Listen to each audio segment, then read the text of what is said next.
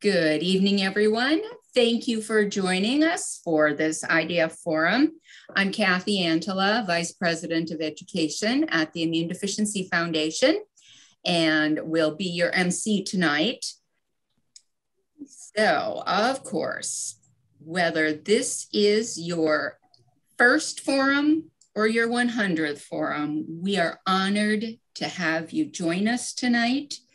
And we are looking forward to receiving some outstanding information about COVID-19. We can never get enough information about that. And as always, the disclaimer, it is important to note that the information presented during this event is not medical advice, nor is it intended to be a substitute for medical advice, diagnosis, or treatment. Please always seek the advice of a physician or other qualified healthcare provider with questions concerning a medical condition.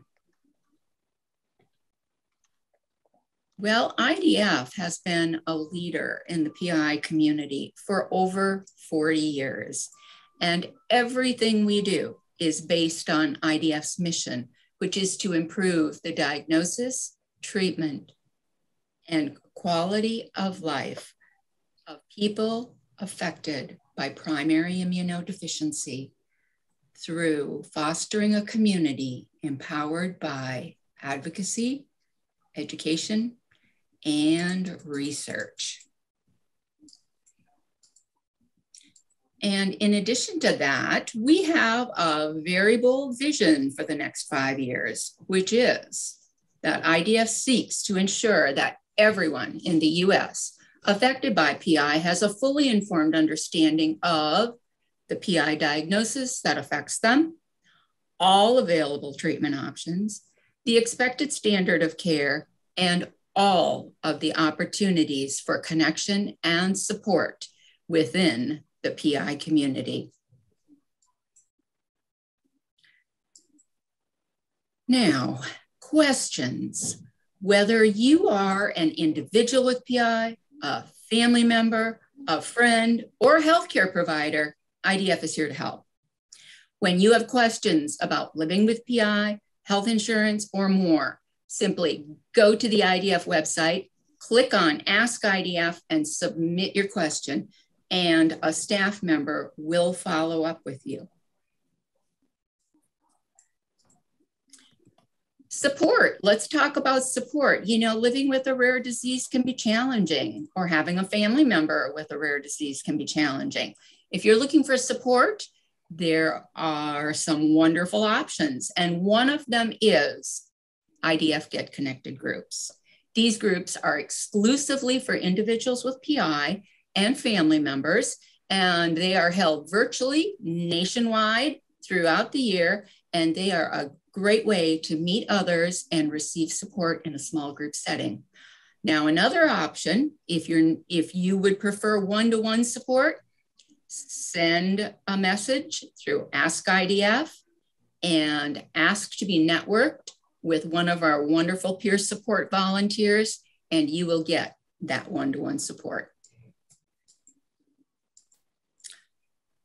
Education. Education is key. It is so important. It's part of the mission statement for IDF, but also being educated when you're living with a rare disease, you can't learn enough. I have heard hundreds and hundreds of presentations about immune system basics, and I learn something every single time.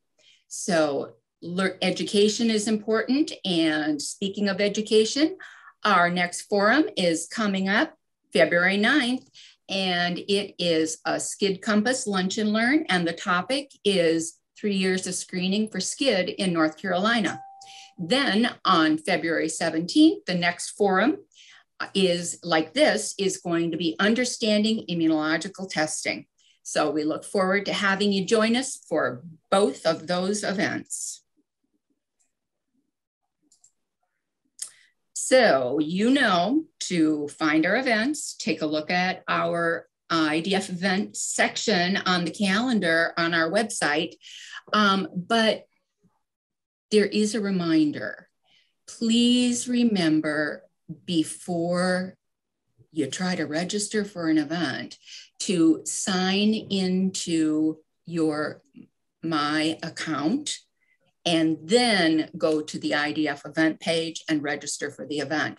That way, then you will be sure to get that follow-up email saying, thank you for registering. And of course, as always, if you have questions, just ask us. We are happy to help you. And now, without further ado, I would like to introduce our two presenters. First of all, we have Dr. Manish Butte from the University of California in Los Angeles. And we have Kathleen Sullivan, who is from the Children's Hospital of Philadelphia, and she's a member of our Medical Advisory Committee. So both of you, cannot thank you enough for joining us tonight. And turning it over to you. And Dr. Sullivan, I think you are pulling up your slides first, correct? Yes, I will. Let me know if it's in the wrong view. So I'm the first of two speakers. I'm super excited to present with Manish. We are both what you might call technology geeks. I hope Manish is okay with that. We love we love technology, but we also kind of found ourselves, like some other immunologists, becoming COVID experts. And so we've divided our talks into two big sections. I'm going to cover virus and vaccines and testing. It's actually not the sexiest part of the talk. So Manish gets to do the really cool stuff. He's going to talk about Evusheld, Paxlovid, so Truvimab, and he'll talk a little bit about immunoglobulin as well. And so we really have divided this into distinct categories, and I'm just going to get the ball rolling just by making sure everyone kind of has the same landscape and everyone understands the basics, and then Manish will take it away. So I'll try and be quick, but also really clear. I know there's a lot of confusion. So let's start with the virus itself. So the name of the virus is SARS-CoV-2, and the illness is COVID-19. It's not super important, but if you hear both terms, it's kind of nice to know that one is the name of the virus. Now, as we've all learned, this is a member of the coronavirus family. You've probably seen pictures, or you remember early in the pandemic, the virus kind of looks like a little crown, hence coronavirus. And one thing to remember, because variants are a big part of the discussion, this class of viruses, this species, is very prone to mutation. And it's because of their chromosomes, essentially. They're just not the most stable.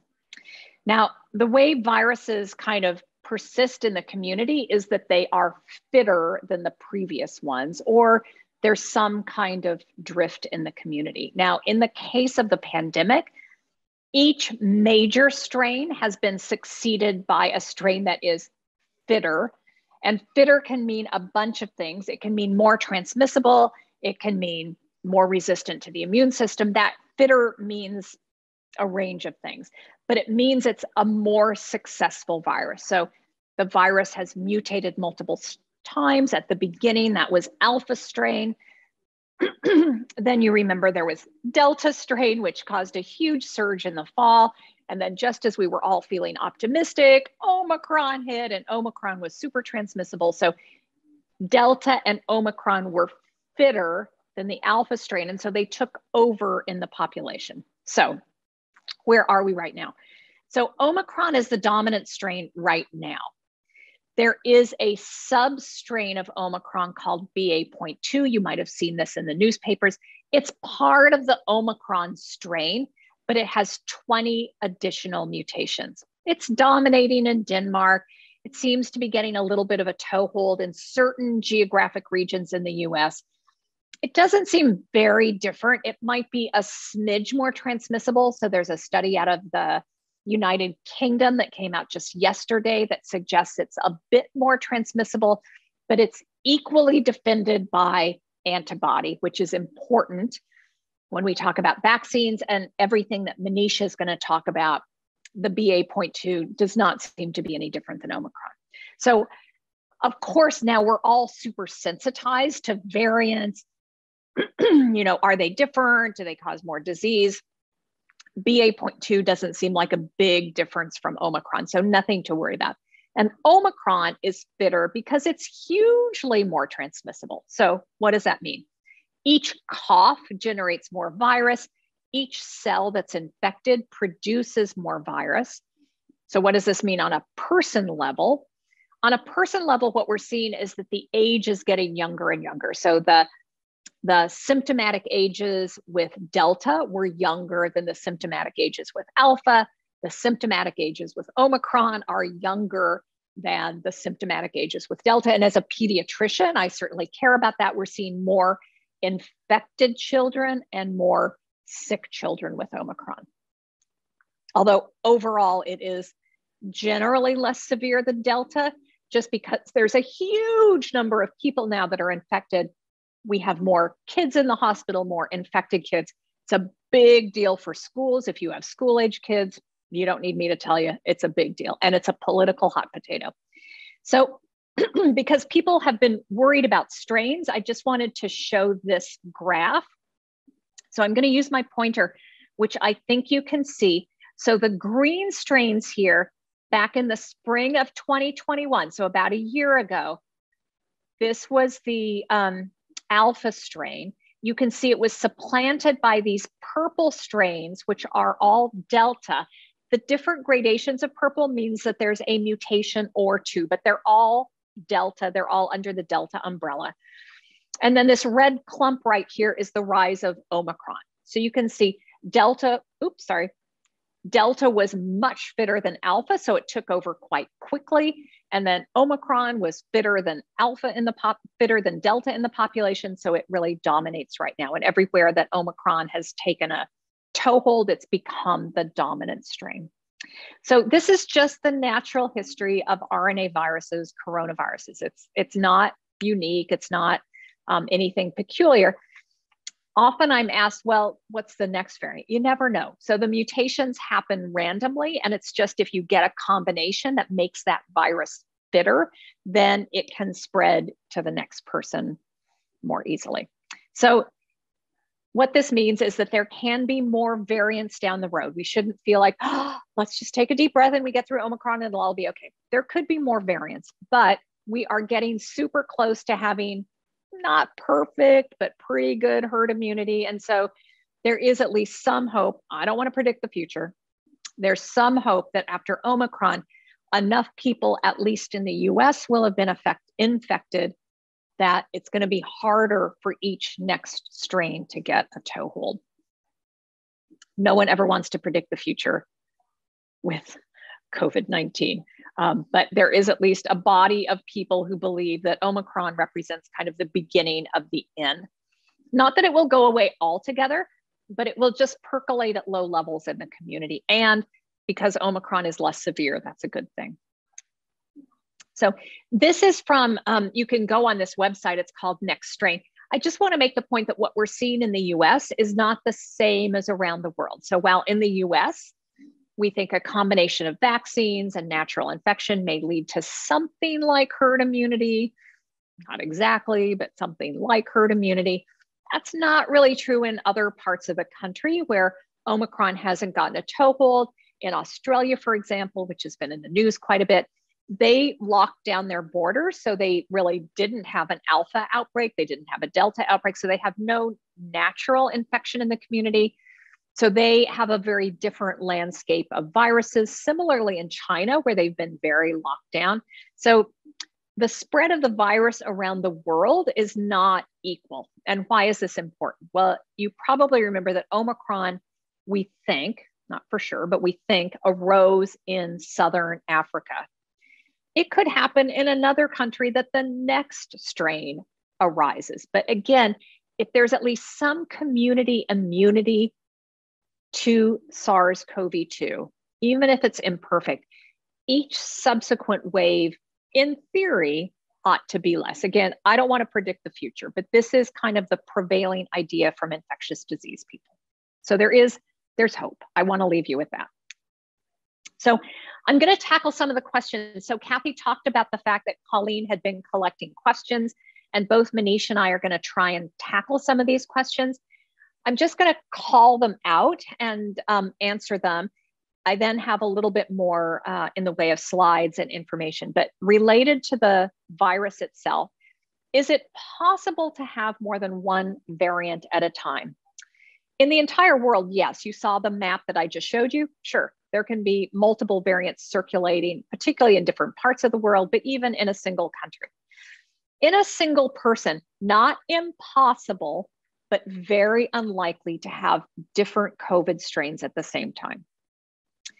Question number 2, if I had COVID before Omicron, maybe you had the Delta variant that infected a large swath of the population. If I had COVID before Omicron, can I still get Omicron? Yep, definitely. So even without having an immune deficiency, definitely. There are lots of folks out there getting Omicron after having had Delta. So not really in question at all. But the level of symptoms depends a great deal on your antibody level, whether it's from the vaccine, whether it's from the previous infection, whether it's from one of the agents that Manish is going to talk about. Your antibody level dictates to a certain extent, not perfectly, but largely how sick you're going to get. More antibody, less sick. So while people are getting breakthrough infections with Omicron after natural Delta infection, or even after vaccination, they're typically not very severe. People have a scratchy throat, a stuffy nose, and that's the end of it. Whereas remember, way back with the Alpha outbreak, people were super sick. So this is definitely an improvement, even if people are getting breakthrough infections. So there's another point that I want to make that I have a slide on later on. There's this balance between the level of antibody that you have and how many viruses enter your body. So in a mouse, which is how we test a lot of these things, if you have fabulous antibody levels, you can overcome it by injecting a bucket of antibody. These antibodies act by binding up the virus. And so if you overwhelm that by having so many viruses, the mice will still get sick. We think the same thing happens in people. So the intensity of exposure is a big variable that we sometimes neglect. So coming back to the question, if I had COVID before Omicron, can I still get Omicron? Yep, you absolutely can.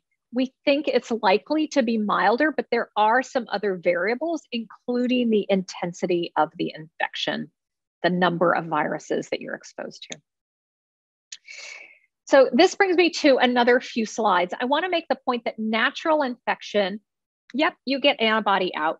It's just not as much as with the vaccine. These are super powerful vaccines, and I'm going to talk about the PI community in a minute.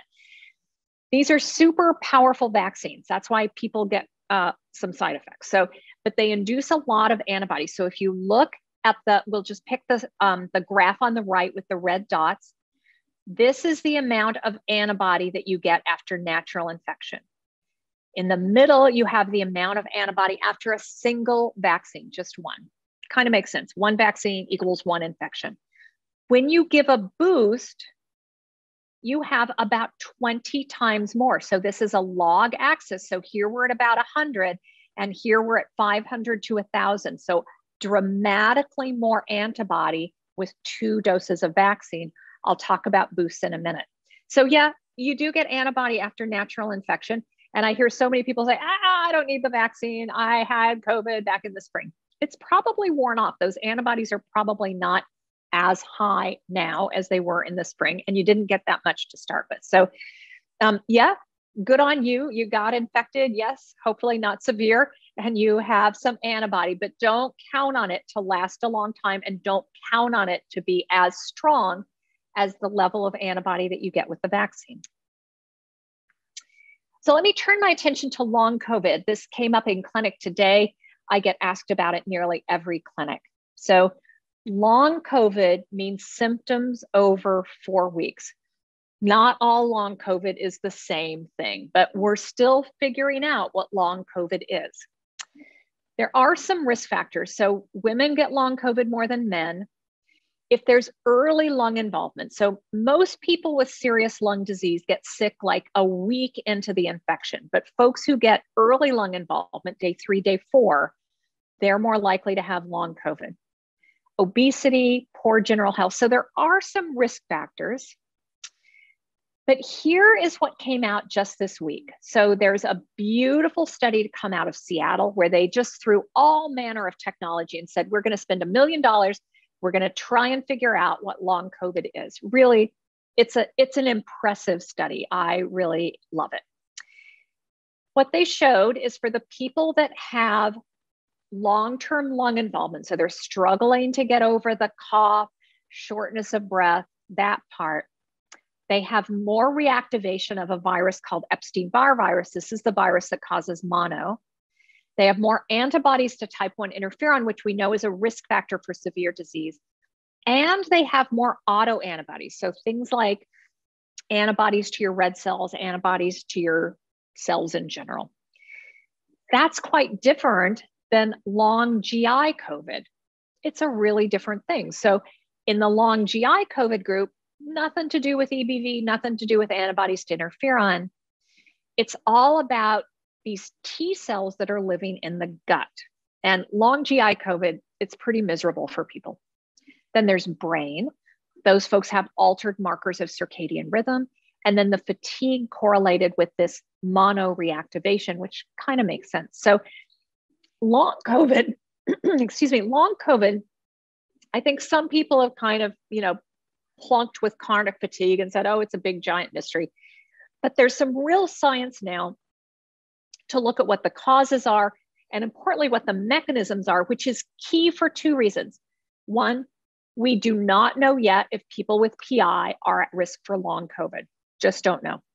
There is a survey that's going on now. If you've had COVID, please ask your doctor to contribute. So USIDNet, which is a partnership with IDF, is collecting data on acute COVID, COVID vaccine responses, COVID vaccine side effects, and long COVID in the PI community. So please contribute, or it has to be entered by your physician. Please ask your doctor to contribute your data if you've had COVID, if you've had the vaccine, be a part of this and make us all smarter. But this is what we know for now. So I think it's important to the PI community because we're trying to understand if PI is a risk factor and because fatigue is a really big part of long COVID. There are probably many people on this webinar and certainly many of my patients with common variable and no COVID have fatigue. We don't understand it. I think gaining insight to the fatigue of COVID-19 and developing a treatment might pay off for the general CVID community. I think there's a lot of money, a lot of energy being put into the study of long COVID compared to the study of CVID. So I'm hopeful that we will learn something that we can apply to the general CVID population without COVID who have fatigue. And I know many patients are looking forward to that. So let me turn my attention to vaccines for the last few minutes. How many, which ones, how do I space them? A lot of confusing. I'm going to tackle spacing first. I get at least one question a week on this. Do I need to space the vaccine in terms of my immunoglobulin? If I get my IVIG at the first of the month, do I need to wait and get my vaccine at the end of the month? If I'm on Hizentra or some subcutaneous form, do I need to figure out spacing? In a word, no. Now, that could change as the level of antibodies in the immunoglobulin products get higher, but for the moment, there's no reason to think that having more or less immunoglobulin on board is going to interfere with vaccine responses. So there's not a compelling reason to try and space your vaccine in terms of your immunoglobulin administration, whichever type it is. How far apart should the vaccines be and how many should I have? So the mRNA vaccines are super easy. So it's a 2-dose primary series, roughly a month apart, slight difference between Pfizer and Moderna. If you have an immune deficiency, you should get a 3rd dose, and that 3rd dose counts as part of the primary series. The CDC recommends it for moderately to severely immune compromised people. It's 28 days after the primary series. So times 0 at 1 month and at 2 months, that would be 3 doses. That would be the primary series for people with PI. What is moderately to severe compromised immune system? There's no definition. If you want that extra dose, you should get it. just go ahead and get it. So I'm sometimes asked, is it IgA deficiency? Is it hypogam? Is it CGD? There's no definition. I say, if you want it, go and get it. There's no regulation. That is different than the booster dose, which counts as the 4th dose for people with PI. So the booster dose is 5 months after the primary series. Only the Pfizer vaccine is approved for kids over 12 as a booster. You can get the Pfizer for 5 years and up as a primary series. And good news, if you have young children at home, we think it will be approved for kids 6 months and older in March. So good news there. The Moderna vaccine is 18 years and older. So you might have to mix and match, and that's totally fine. Don't ever worry about, should I do this one first and this one? Just mix and match and do the ones that you can. Now, the story is different if you started with the J&J vaccine. So the J&J vaccine is a single booster. The mRNA vaccines are preferred as a booster over the original J&J, but you can do whatever you want, but the mRNAs are said to be preferred. They are not suggesting a 3rd dose for people with PI. It's kind of unclear why that is, but they're not. So that's the landscape for the vaccines. In general, unless you got the J&J vaccine, which not many people did, if you started with the mRNA vaccines and you have PI, my personal suggestion is 4 of them. You can do as you please. So how many vaccines should I have? 4 vaccines for moderately to severely immunodeficient people, J&J 2. This is a common question. It actually showed up in the chat box already. I didn't make antibodies. Well, let me start with the question that was in the chat. I don't make antibodies to pneumococcus or tetanus or diphtheria. Why should I get the COVID vaccine? And the answer is this is just a better vaccine. So people who don't make antibodies to anything else make antibodies to the SARS-CoV-2 virus. And so with these mRNA vaccines, not so much the J&J vaccine, but with the mRNA vaccines, it's such a strong vaccine. So if you have CVID, for example, it's worth getting the vaccine. 80% of CVID patients will make antibodies after an mRNA vaccine. Now, let me tackle the question that is here. I didn't make antibodies after 3 COVID vaccines. Should I take a 4th? Up to you. I would say if you didn't make antibodies after 3, you're probably not going to make them after 4, but certainly I'm not going to say no if people want to. What I will take this moment to point out that did come up in the chat box already is the antibody testing is terrible. It's just terrible. I mean, 2 years into the pandemic, why is it that we don't know what a protective level of antibody is? And why do we have 18 different companies measuring it 18 different ways? It's insane. But I can't change that. That's just the reality of it. So the antibody testing is terrible. It's not standardized. And so you might get an antibody level out of one company that says, no, not present, not protective. And it might come from another company and it says protective. It's just because there's no standardization. So I wouldn't put too much weight on antibody levels that you're getting through commercial testing because they're not standardized. And in fact, we don't know what protective is. So if you want a 4th vaccine and you haven't responded to the first 3, I personally would never say no. You should ask your own immunologist. I personally would never say no, but I'm pretty pessimistic that you're going to get much out of it. And then the last question is this going to be an annual vaccine? Nobody really knows. We think that it is likely to become an endemic infection, which means it kind of circulates at a low level in the population. And because so far the antibody levels are waning in kind of the 6 to 9 month timeframe, I think there's a good chance that it will become an annual vaccine, but that's me speculating. That's not etched in stone. Now, I'm just going to finish up with what about people with antibody deficiencies? Again, maybe you didn't make good antibodies to tetanus or pneumococcus. Maybe you're on immunoglobulin replacement. My opinion is you should still get the vaccine. So let me make the point about natural infection versus vaccine. So this is from a nice paper that I am citing at the top, and you can see antibody deficient. So let's just look at nucleocapsid here in the bottom left. So the antibody deficient people, with one exception, make levels of antibody that are comparable to the normal population. So again, even if you've got CVID, there's a good chance you're going to respond to this antibody. Now, if you compare vaccine responses in immune deficient patients to, here they're using healthcare workers. This is a nice study out of the NIH. The first part is the level of antibody that you get after natural infection. This is the only patient who seemed to have a natural infection. So let's look at the anti-spike, which is down here in the bottom. So pre-vaccination, everybody's kind of in the gray zone, not really much antibody. After one dose, oops, I lost my arrow. After one dose, they're up here. And after 2 doses, they're up here. Notice that one person who's a healthcare worker didn't make much antibody. They made a little bit after their first vaccine, not very much more after their second vaccine. So there are people in the general population who don't make great responses to the vaccine. But here is why I'm showing this particular figure. This is a mixed population of immune deficient patients. This is their pre-vaccine levels. This is the person right here who had natural infection.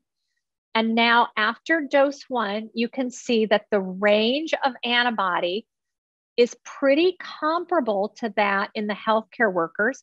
There's a couple folks down here who didn't respond at all.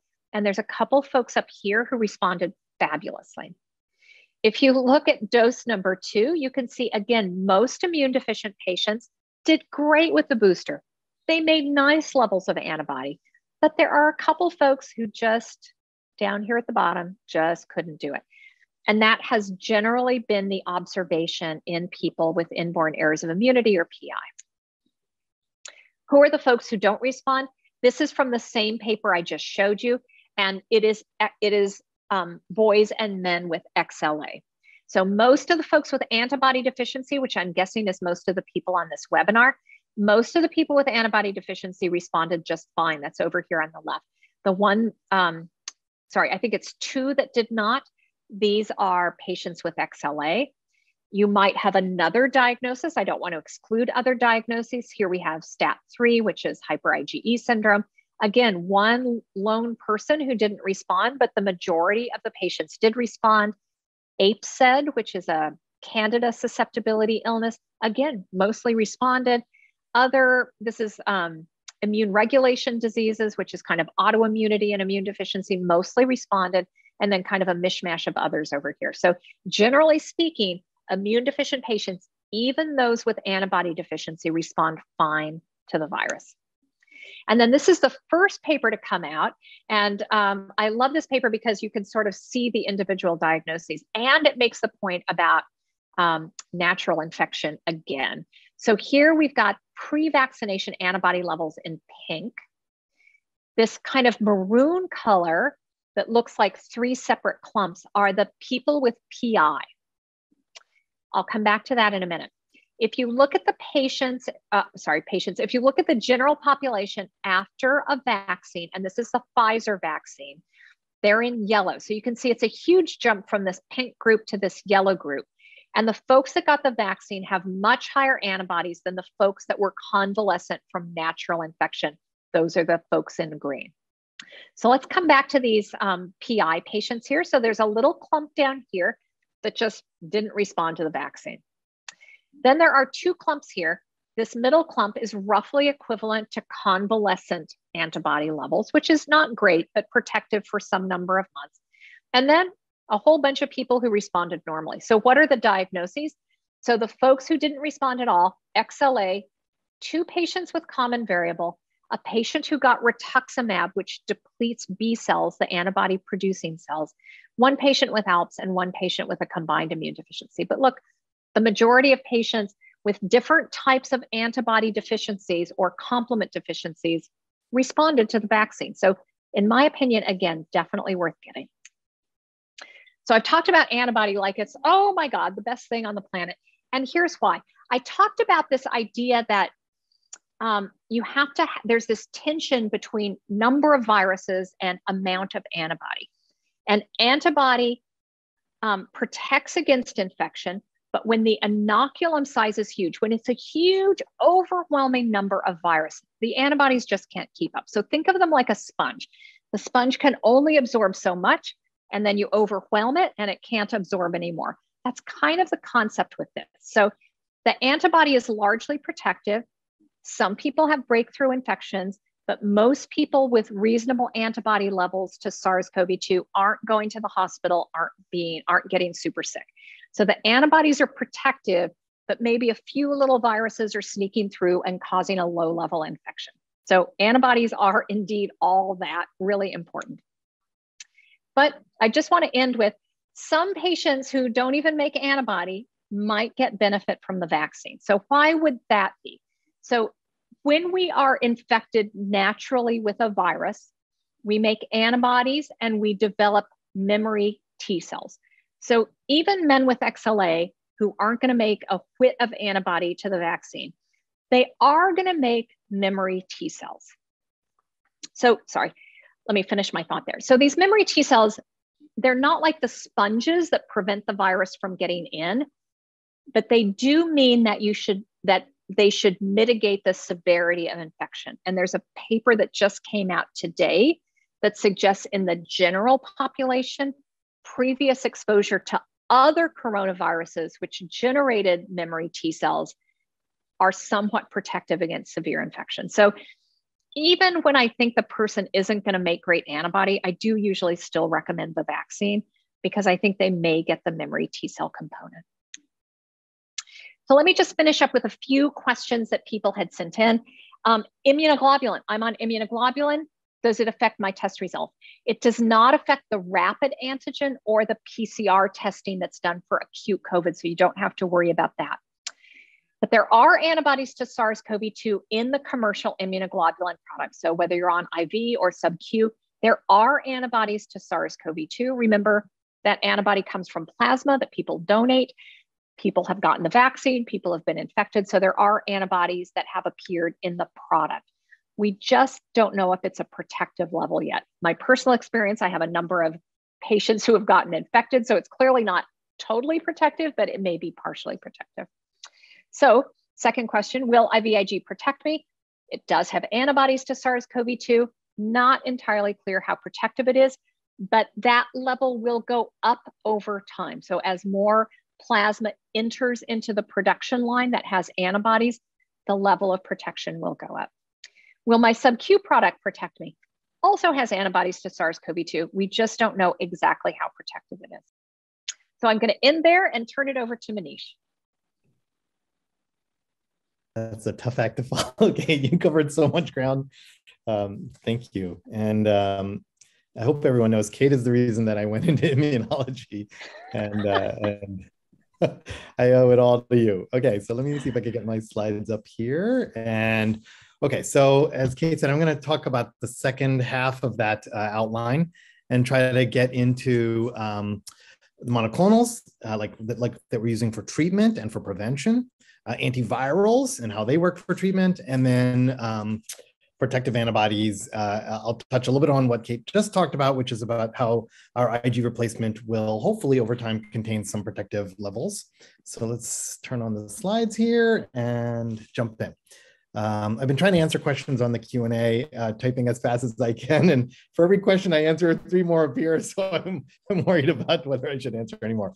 But I'm going to close that window here and jump in. Okay, so as Kate mentioned, everyone's familiar with this virus and its spikes that decorate the outside of the, and the reason I'm going to show this picture at the risk of something that you all know a lot about is so that you can understand how the monoclonals work and how those other antivirals work, because it will help you understand their role in prevention, and also in treatment.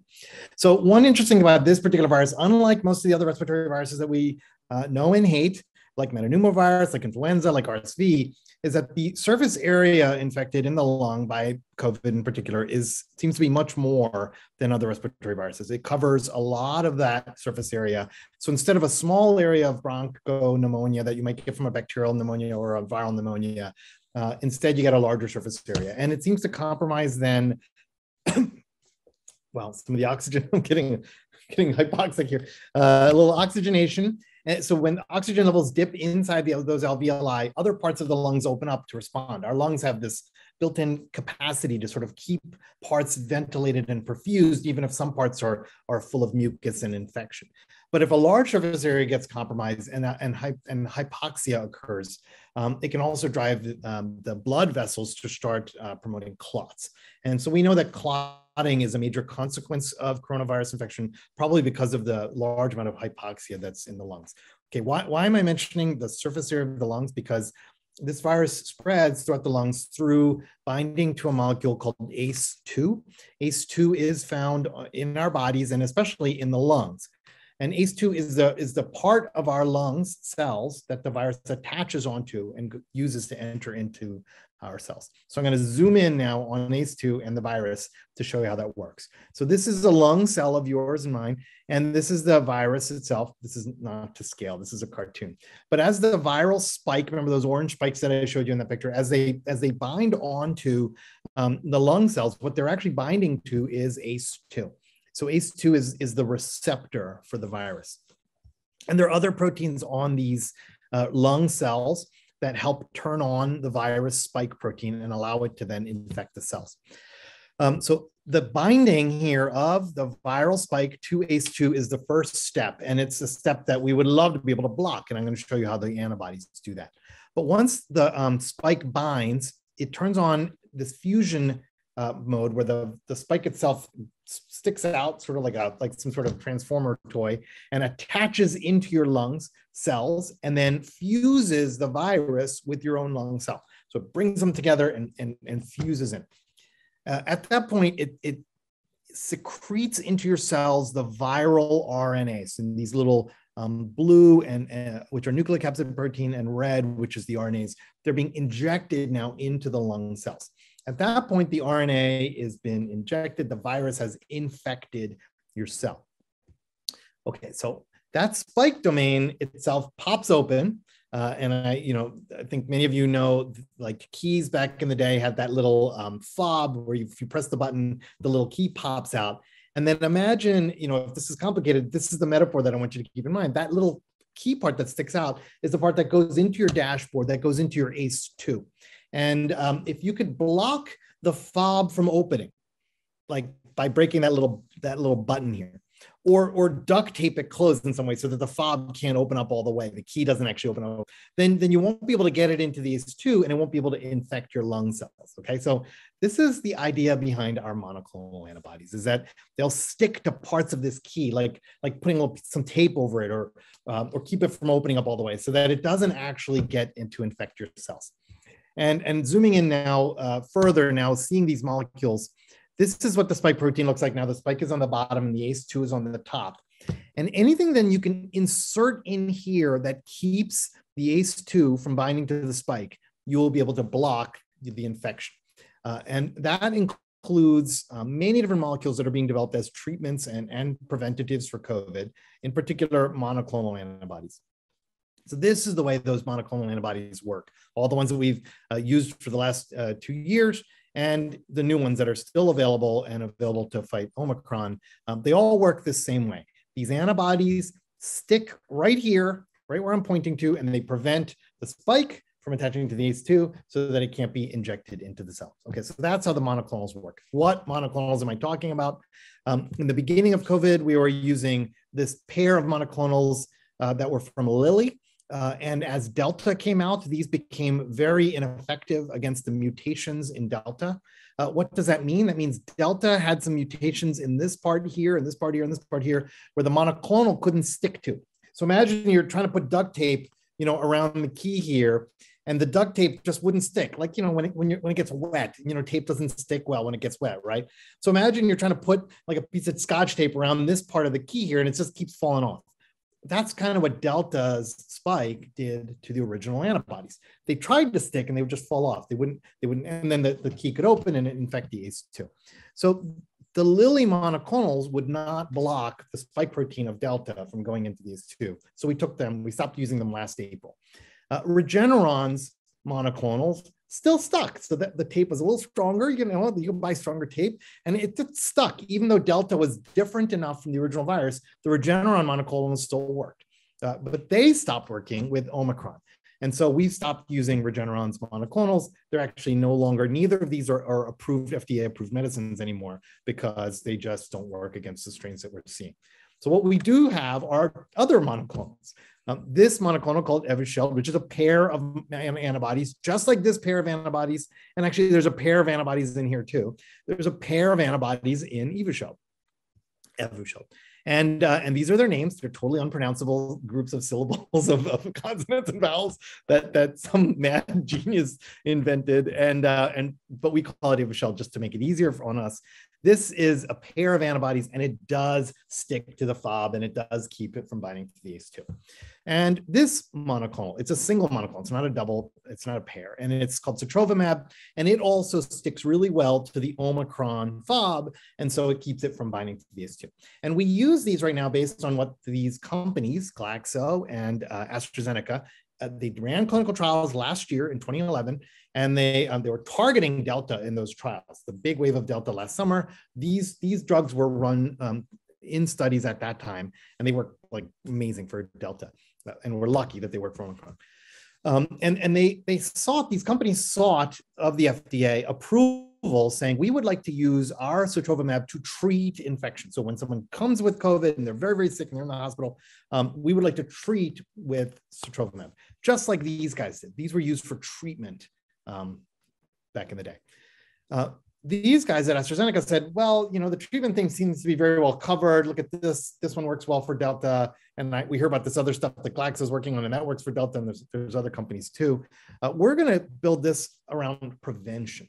And so the trial that they ran last summer, they actually ran a treatment trial as well, but they ran a prevention trial. They asked, can we prevent COVID? If we give people Evusheld ahead of time, and then they get infected, and we blow some COVID in their SARS-CoV-2, will they not get infected?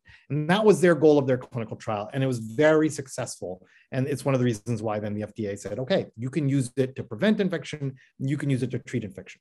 But it's important, in case you care, these are very similar things. They work the same way. Again, they just bind onto that thing and they keep it from sticking in the thing. And so these are not fundamentally different from each other. It's just the way that the trials were run and the indication that was sought by the FDA that really makes them for treatment or for prevention. Okay, so Evusheld is a little different than just a monoclonal antibody. It is a very special monoclonal antibody that was modified, genetically mutated before it was built. Now, just to be clear, these antibodies are not the same kinds of antibodies that you get in your IG infusions. They don't come from people. These monoclonals, Evusheld and sotrovimab, they are made in a facility. They're made with cells that have been engineered to pump out antibodies, and then they scoop up that antibodies from the solution that the cells are growing in, and they filter it and they purify it and they put it into little jars and they ship it. These are made in factories. These are not coming from people. And it gives the scientists who are developing these monoclonals a chance to modify the genes of these antibodies so that they have special properties. And Evusheld is one of the special technologies that was made by AstraZeneca that they're calling their YTE technology. It's just some mutations that they've made in the antibody itself that allows the antibody to last a long time in the blood. Okay, so what do I mean by that? Antibodies, the kinds that you can get, like sotrovimab, the Lilly ones, the Regeneron ones, the ones you get in your immunoglobulin replacement, all those IgGs have a half-life of about 3 weeks to 4 weeks. And that means if we inject some into my blood today, that amount that I injected today will be about half gone in about a month, and then a half further in another month, and a half further in another month. And that's because these proteins themselves get recycled. There are parts of your body that'll say, oh, look at this thing is floating in the blood. We don't really, I could use some of these amino acids. I'm going to reuse these parts. We do that. We're constantly refreshing our blood with new antibodies and filtering out old antibodies from our blood. It's a continuous process, and it gives a half-life for antibodies. And that process for all of our IgGs lasts for about 3 to 4 weeks. This one is different. These antibodies in AstraZeneca have been modified. 3 amino acids here have been changed. And those amino acids change the recycling. So even though there's a molecule on a cell saying, I'll recycle this, I'll recycle that, look at this protein in the blood, I can make use of some of that. That recycling is unable to grab onto these antibodies as well, which means and that the recycling process is called FcRn. And that recycling process being disabled means that these antibodies last longer in the blood. They last 3 times longer. So the half-life of Evusheld antibodies is about 90 days. not 21 to 28 days like in any other IgG. That means 3 months, and that means it lasts in your blood at a high level for 3 months, going down by half, and then 3 more months for another half, and 3 more, which means, practically speaking, 6 to 9 months is the effective amount of time that we're told that Evusheld will be protective in the blood. That is incredibly good. That means one injection might last you all the way through summer, and that's what we're very hopeful for. Okay, so what is the data what are the data that supports Evusheld's use?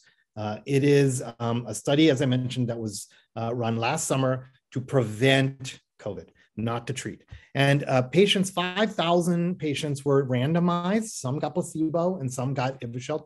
And all these patients, for the most part, 75% of them, had some kind of comorbidities: obesity, diabetes, cancer, pulmonary disease, lung disease, liver disease, and immunosuppressive or immunocompromising conditions, including organ transplants on immunosuppressive medicines, rheumatology patients who are on rituximab and other medicines, and immunodeficiency patients. It's important to know that the minority of patients who got tested, the small minority of patients who got tested in this study, were actually primary immunodeficiency patients or patients with immunosuppressive meds.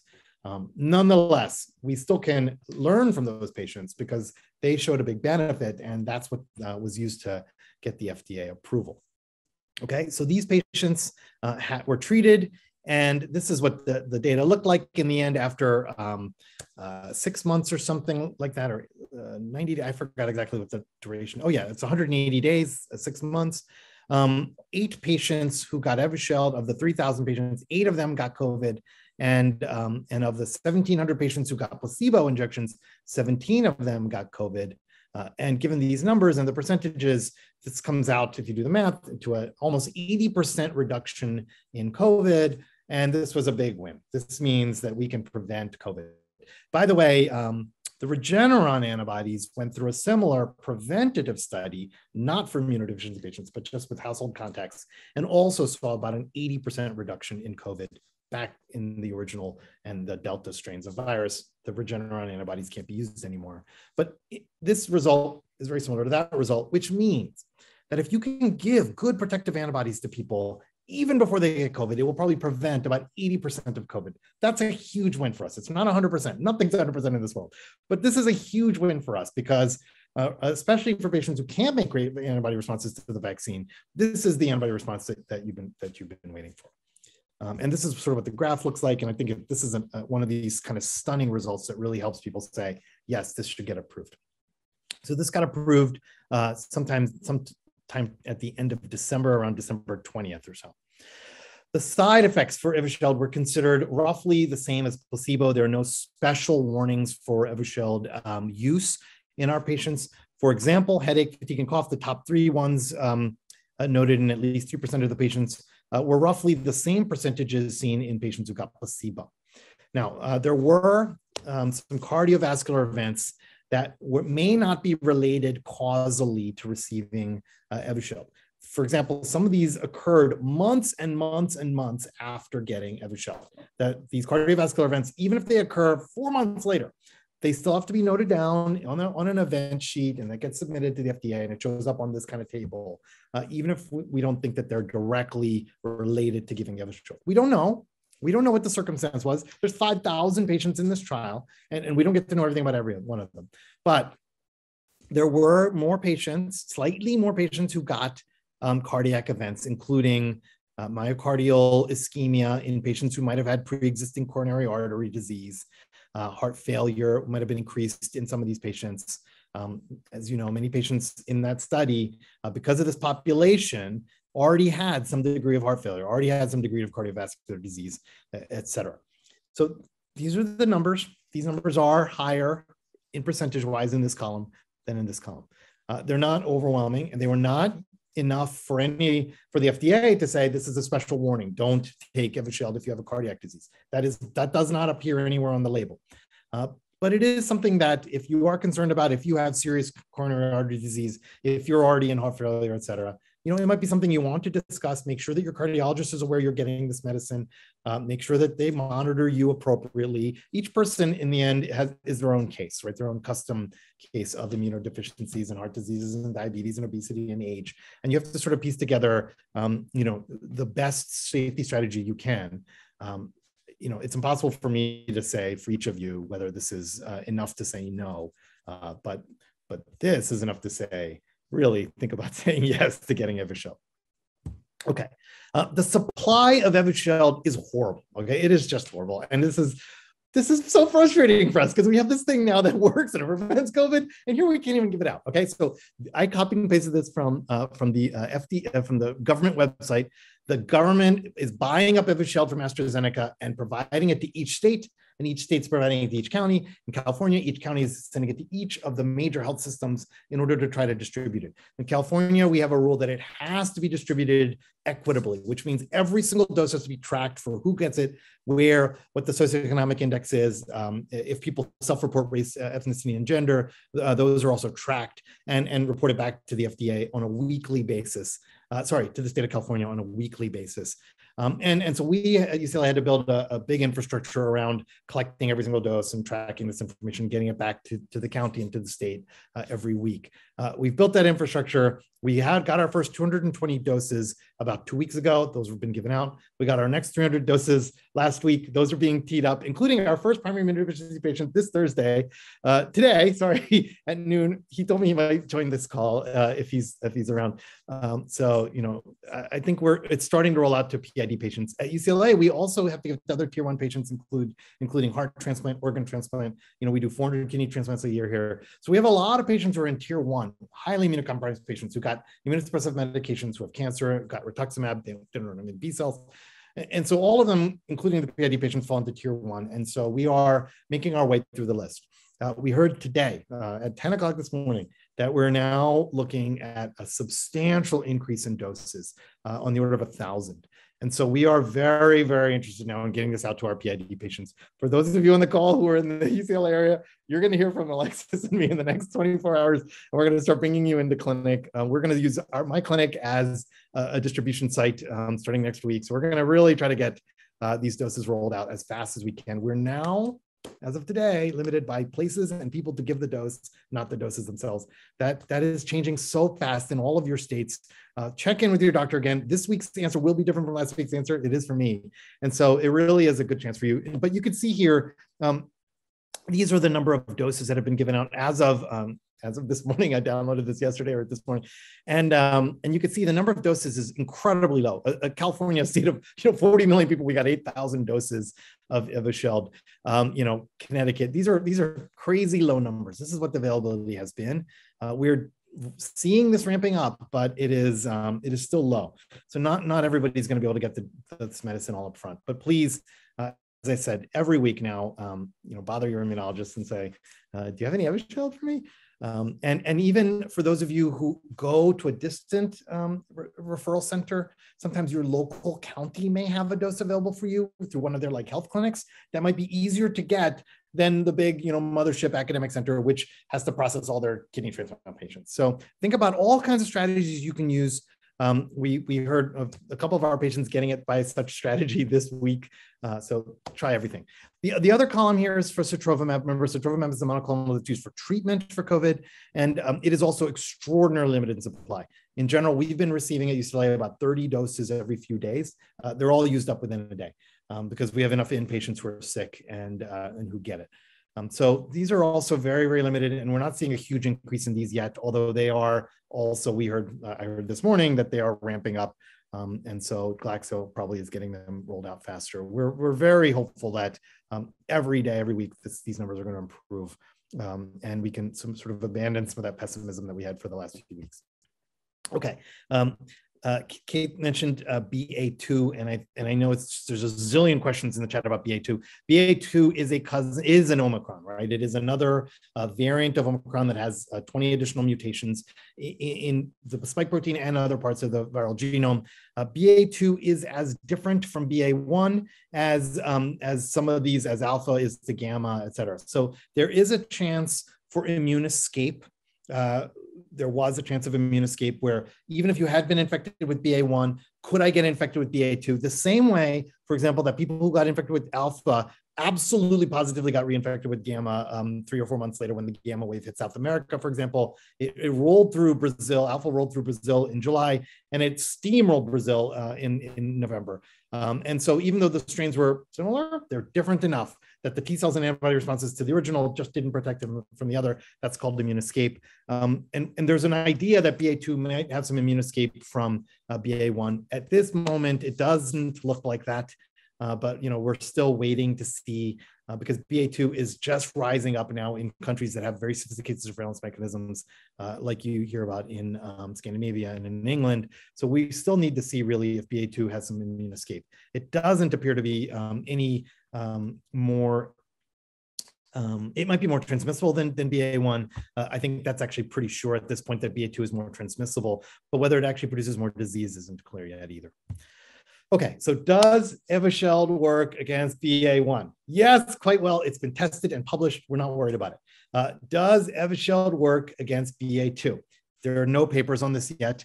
There are a few scientists who are actually doing those experiments right now, and they've already posted to Twitter, which is where all immunologists get their news at this point. They've already posted to Twitter that yes, that Evusheld does work. The pair of monoclonals that make up Evusheld do protect against BA2 as well. And the prediction is based on where those 20 other additional mutations are in BA2 versus BA1. It shouldn't affect the binding of the two Evusheld antibodies. We have enough capability to predict binding that this is a pretty comfortable prediction at this point. Will sotrovimab work against BA1? The treatment monoclonal, will it against BA1? Absolutely yes, it definitely does. Will it work against BA2? Yes, that's already been tested, and at least people are showing their data from laboratory studies. These papers are in review. They're not published, they're not peer reviewed yet, but against very, very good groups that have been studying COVID for years, when they say things like, yes, in our hands, it works pretty well, we have to take that as pretty good. So hopefully this will help answer some of the questions that I know many of you have about the monoclonals. Okay, we're gonna move on to the antivirals now. The antivirals act differently. So remember, the monoclonals act here for the virus to bind ACE2, and then remember, it injects that RNA into the cell. That's this part here. The virus sticking to ACE2 and injecting the RNA into the cell, fusing and injecting its RNA into the cell.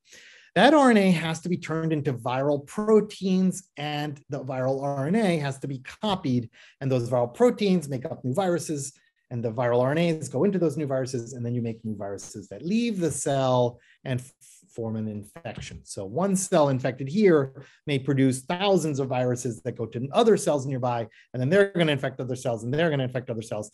And so each one of your cells gets turned into a little factory of viruses. That's the way viruses work. So the monoclonals block up here, keeping the virus from going into your cells. The antivirals work down here. They prevent the viral proteins from being cut up and assembled properly, like when you're building Legos, you have to put the red brick next to the yellow brick, and if you stack them just right up properly, you'll make a nice virus coat, and then it can infect another cell. But if you don't allow the bricks to be stacked up properly, then the viral proteins don't form right. That's what Paxlovid does. It's the Pfizer antiviral. And then there's another one called molnupiravir, and that it works very similarly to remdesivir in that it jams up the polymerase that is used to copy RNA. So the viral RNA has to be copied, and you have to make lots of copies of it, put it into viruses, and then package them out. So if you could screw up the copying process of the RNA, then you can prevent the virus from forming more viruses. That's the way remdesivir works. That's the way molnupiravir works. So hopefully you guys can understand the difference between monoclonals and antivirals. These antivirals can work in parallel, in synergy, to complement the monoclonals. It's not like you get one or the other. We have admitted patients just in the last few weeks who got monoclonals for treatment and who got remdesivir and Paxlovid for treatment. So we definitely can use these in consort if patients are sick. Yeah. So these supplies are limited too. Wah, wah. So this is from LA County's website. And we've been told over and over again that supplies are very, very limited. LA County, if you click and click and click, you can actually find down on the bottom of this list is every pharmacy that has Paxlovid available. This is updated every few days. It's not real-time locator like, like you're tracking your Grubhub dinner. But it's good enough that you might be able to call these pharmacies and say, can I get this Paxlovid there?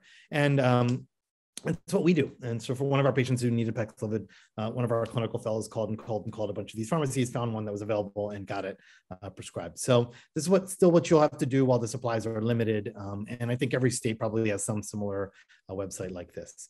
I thought it'd be an interesting piece of trivia to inject at this point that molnupiravir was named after Mjolnir, the hammer that Thor carries around. I didn't know this until I was, Kate, did you know this? No, you didn't know this either. Okay, I didn't know this. And it's named after Mjolnir. I'm sure my teenagers would pronounce this better than me because they're Avengers fans. And hopefully you're an Avenger fan too, because anyway, this is what the Thor's hammer Mjolnir was used to name this drug.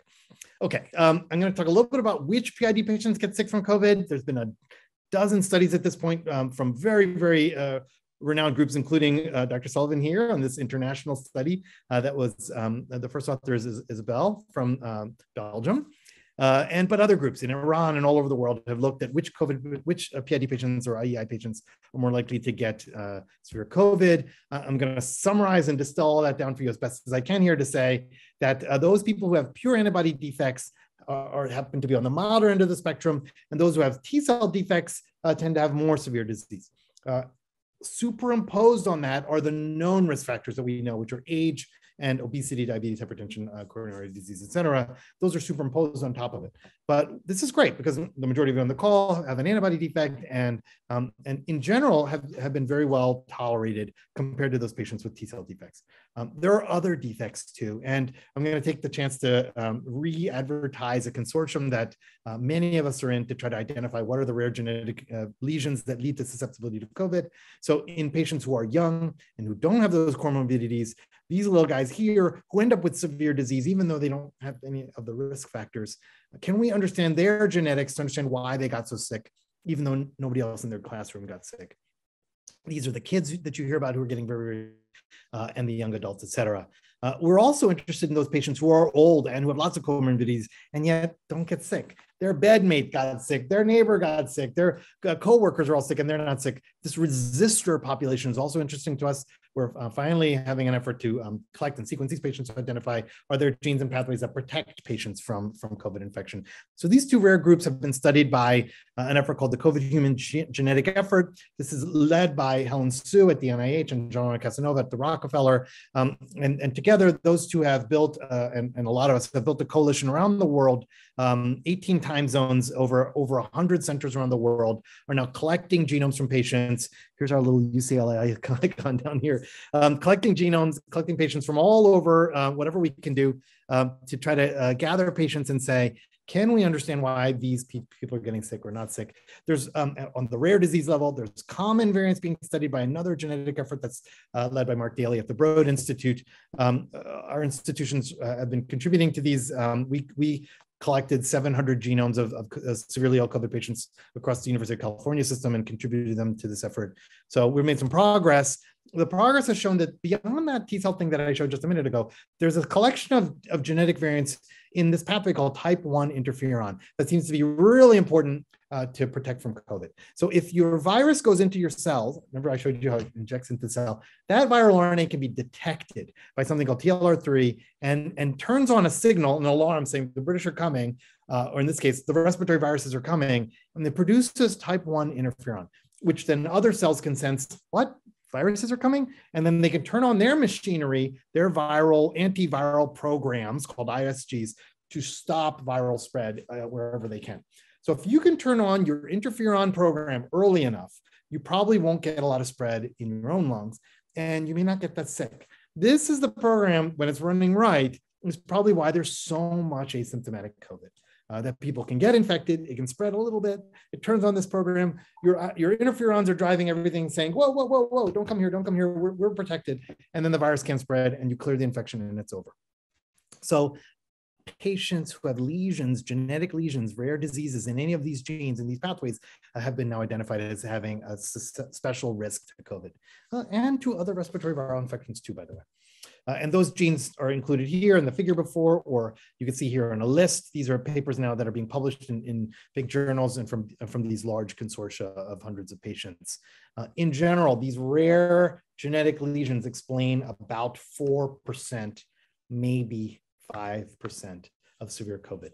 1 out of 20 severe COVID patients, even young or old, can probably explain this way. The other 19 out of 20 patients that we take care of in the ICUs, et cetera, that you read about in the news, they probably don't have rare genetic diseases. There are other reasons for them to get sick, and we could talk about that in Q&A, like anti-interferon antibodies and stuff like that. Okay, the questions come up that I was supposed to address about COVID antibodies. When will our IG have COVID antibodies? As Dr. Sullivan mentioned, we're very hopeful that as patients who themselves recover from COVID or who got vaccinated with the COVID vaccine, they themselves will donate plasma, at which point it'll go into the IG supply, or it can be used as convalescent plasma. And indeed, we looked at it last year, early in COVID, to see does any IG contain antibodies that might be protective for COVID. We did find in a paper that there are lots of cross-reactive antibodies to other coronaviruses in IG, of course, because a lot of those IG donors have been infected with other coronaviruses before they ended up giving. But none of the IG products back in last summer, or sorry, 2 summers ago, were protective for COVID. We tested that and published it. But let's fast forward. What about if we move from 2020 into 2021? Can we start expecting some of these people, some of these IG supplies to develop some COVID antibodies? And the answer is yes. So many groups have now published that the donor pool started developing more and more antibodies in the plasma that's being collected from donors. Takeda published, that last figure was from Takeda, this one too, that back in January of 2021, now a full year ago, they predicted that there were so many donors showing up with antibodies to COVID that they would, by last summer, have some level of protection in the plasma pool. That was followed up later by a paper from IDF Forum last summer, late in summer. This paper was in January of 2021. This paper was in August of 2021. And they found, just like Takeda, that the number of donors who had antibodies against COVID were rising exponentially fast. They found this exponential increase, not a straight line increase, because of vaccines. Many of these patients were not just previously infected themselves, but also had a vaccine. They were predicting in this paper that by the end of summer 2021, that there would be enough convalescent plasma level COVID protective antibodies in the plasma pool of collected patients. Takeda published later, now fast forward again into November 2021, the end of November or mid-November. They published the same thing, that their plasma donors are showing more and more and more protective antibodies. They found that these protective antibodies were converging to the level of vaccinated donors, which is amazing. That means that the plasma pool really is like being vaccinated by the end of summer, last summer. The paper came out now about a month and a half ago. And finally, CSL published a few weeks after that, right at early December 2021, so 1 month ago, 1.5 months ago, that they saw the same thing. So CSL, Grifols, Takeda, they're all saying the same thing, that their donor pool is loaded with donors who have themselves been either infected or vaccinated. CSL's paper suggested that around April was an inflection point, where the donors who were infected became less and less. The donors who were vaccinated became more and more. And in fact, more and more to the point that it was many-fold, again, by summer 2021, just like everyone's saying, by summer 2021, there were many times the level of the mean convalescent plasma concentration of COVID blocking antibodies. That's what MCPC means. So by summer 2021, all the big manufacturers were saying that the donor pool was providing enough antibodies into the product that when packaged together should provide a many times protective level of treatment of convalescent plasma at the level of a vaccinated individual. But those products aren't actually going into people's arms yet. They have to sit on a shelf and make their way into the supply chain. There's that supply chain, and then eventually it'll go in. Some of the manufacturers have been telling us that it takes 9 months for their product from the date of plasma collection to the time that it gets into someone's subcutaneous or intravenous product, into someone's arm. It could be 6 months, it could be 9 months, it could be a year. That's the unfortunate part that we're facing right now. We have started to see our patients showing antibodies to COVID in their from their IG. XLA patients who make no antibodies of their own, they are already showing COVID protective antibodies. So I think we're right at the cusp now where we're starting to see these products making their way 6 months after last summer is now. So some of these products are making their way into people's arms. We can measure detectable COVID antibodies in these patients. So I think the big answer to the question is yes, protection is on the way. Natural infection and vaccination campaigns are producing huge amounts of antibodies. All the manufacturers are identifying these presence of huge amounts of antibodies in the donor pool. Remember that IVIG and subcutaneous IG is a replacement dose, is much higher dose than what we would give therapeutically for convalescent plasma. So we think that actually patients getting IG replacement are going to have a really great amount of protection as time goes on. And we also know that prevention is better than a cure. And so that if we can prevent COVID, like Evusheld, or through IG replacement antibodies, that we'll be able to protect a lot of patients from disease. Okay. That was the end of my segment. And I think we're going to try to use the rest of the time to answer questions. Okay, well, you know what? A huge, huge thank you to both of you for this wonderful, wonderful information. Oh my goodness. And at this time, we are definitely going to turn things over to the three of you to answer as many questions as possible during the time we have left. And before I turn it over to you though, Colleen, I did have some questions in the chat that has nothing to do with COVID, but people said, where are all the sponsors and why aren't they all talking to us tonight? And I said, I will tell everybody that we have a new forum format this year, and it is where one company will be speaking to everybody during each forum. And then the other companies have been absolutely phenomenal about creating short videos that we're going to be able to show to everybody so we can all know about all the services that are available to us in our community. So looking forward to hearing from a different sponsor in 2 weeks and seeing different videos in a couple weeks. But anyway, with that, I am going to turn this over to the Q&A over to my colleague, Colleen Brock, and she is the manager of medical programs at IDF. So Colleen, Dr. Sullivan, Dr. Butte, take it away. Thank you, Kathy, and thank you, everybody. Amazing questions. They have just been tremendous questions. I think I'm now at over 400 questions. So yeah, we're not going to answer all those questions, or we'll be here till tomorrow. And these aren't the repetitive questions. So what I will ask, I'm going to try to ask them as quickly and clearly as I possibly can.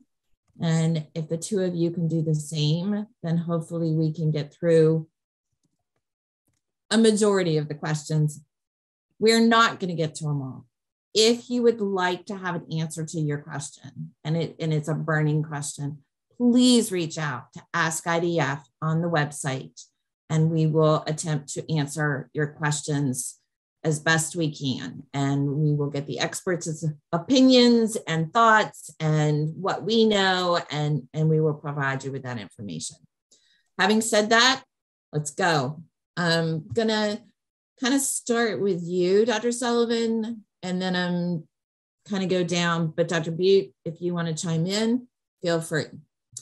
So let's go with what has been the outcome of PIDD patients who have contracted COVID. How sick are they getting? How quickly are they recovering? Keep separate long COVID. I have a lot of questions about that, and we'll get to that. But just in general, how sick are people getting with COVID? The immune deficiency per se does not seem to be a major risk factor, but as we know, there are people with PI who also have lung damage, liver damage, some other organ that's affected. So the impact of the immune deficiency on those organs seems to drive most of the risk. Is there a particular PI that you are finding is having the most serious complications? not yes. the comorbidities, but the PI itself.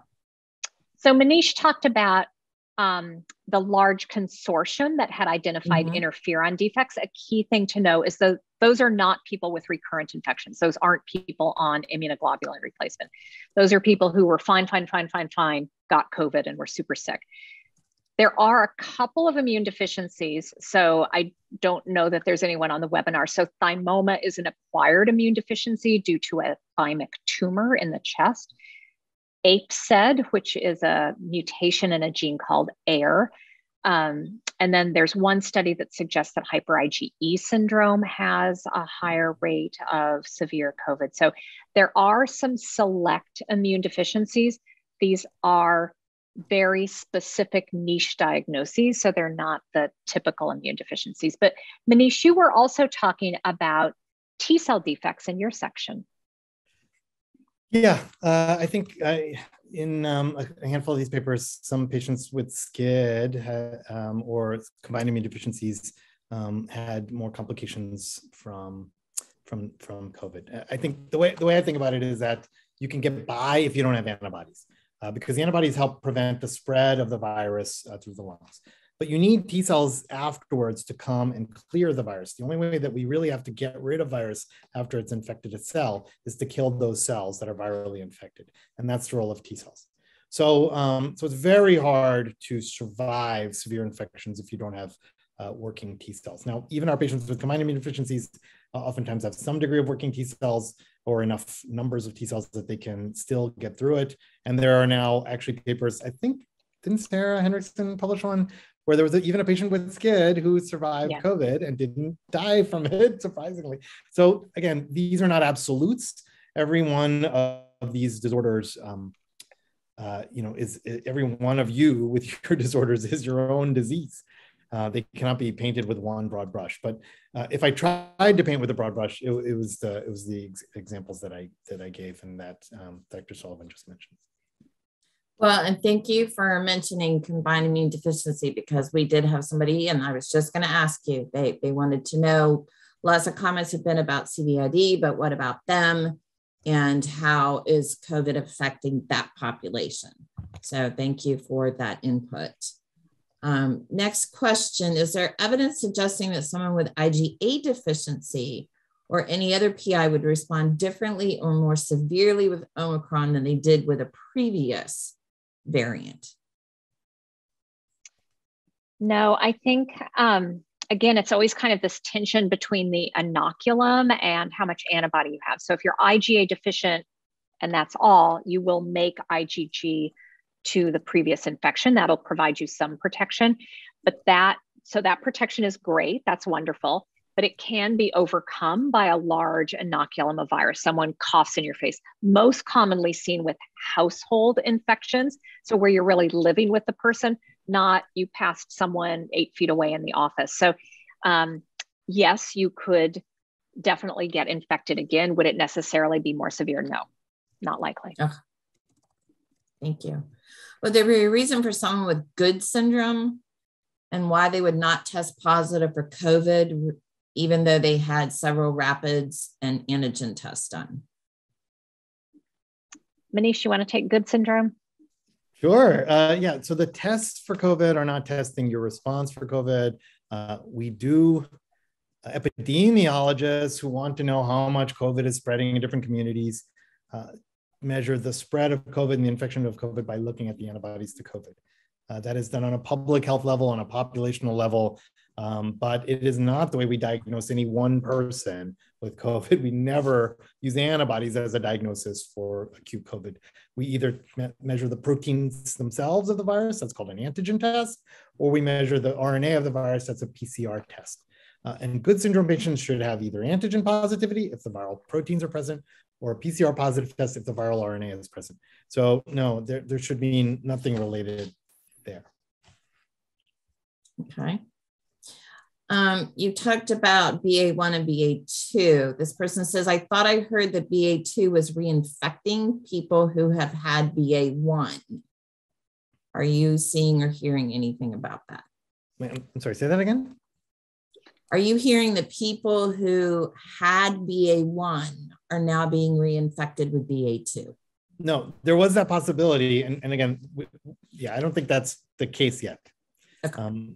The places where BA1 had dominated over Delta are now showing BA2 dominating over BA1. But that doesn't mean that people are being reinfected with BA2. It just means that the dominant strains are switching from BA1 to BA2. Kate, is that the way you read it too? Yeah, and remember, no one is sequencing these strains in real time. It's not like when the swab goes to the lab, it's being sequenced. There's a subset that's being collected and sent to the CDC, and a month later, they all get sequenced. So very hard to know in any one person what strain they're being infected with. A doctor in Oregon said shingles is a new comorbidity with COVID. Are you hearing or seeing this? Do you know about this?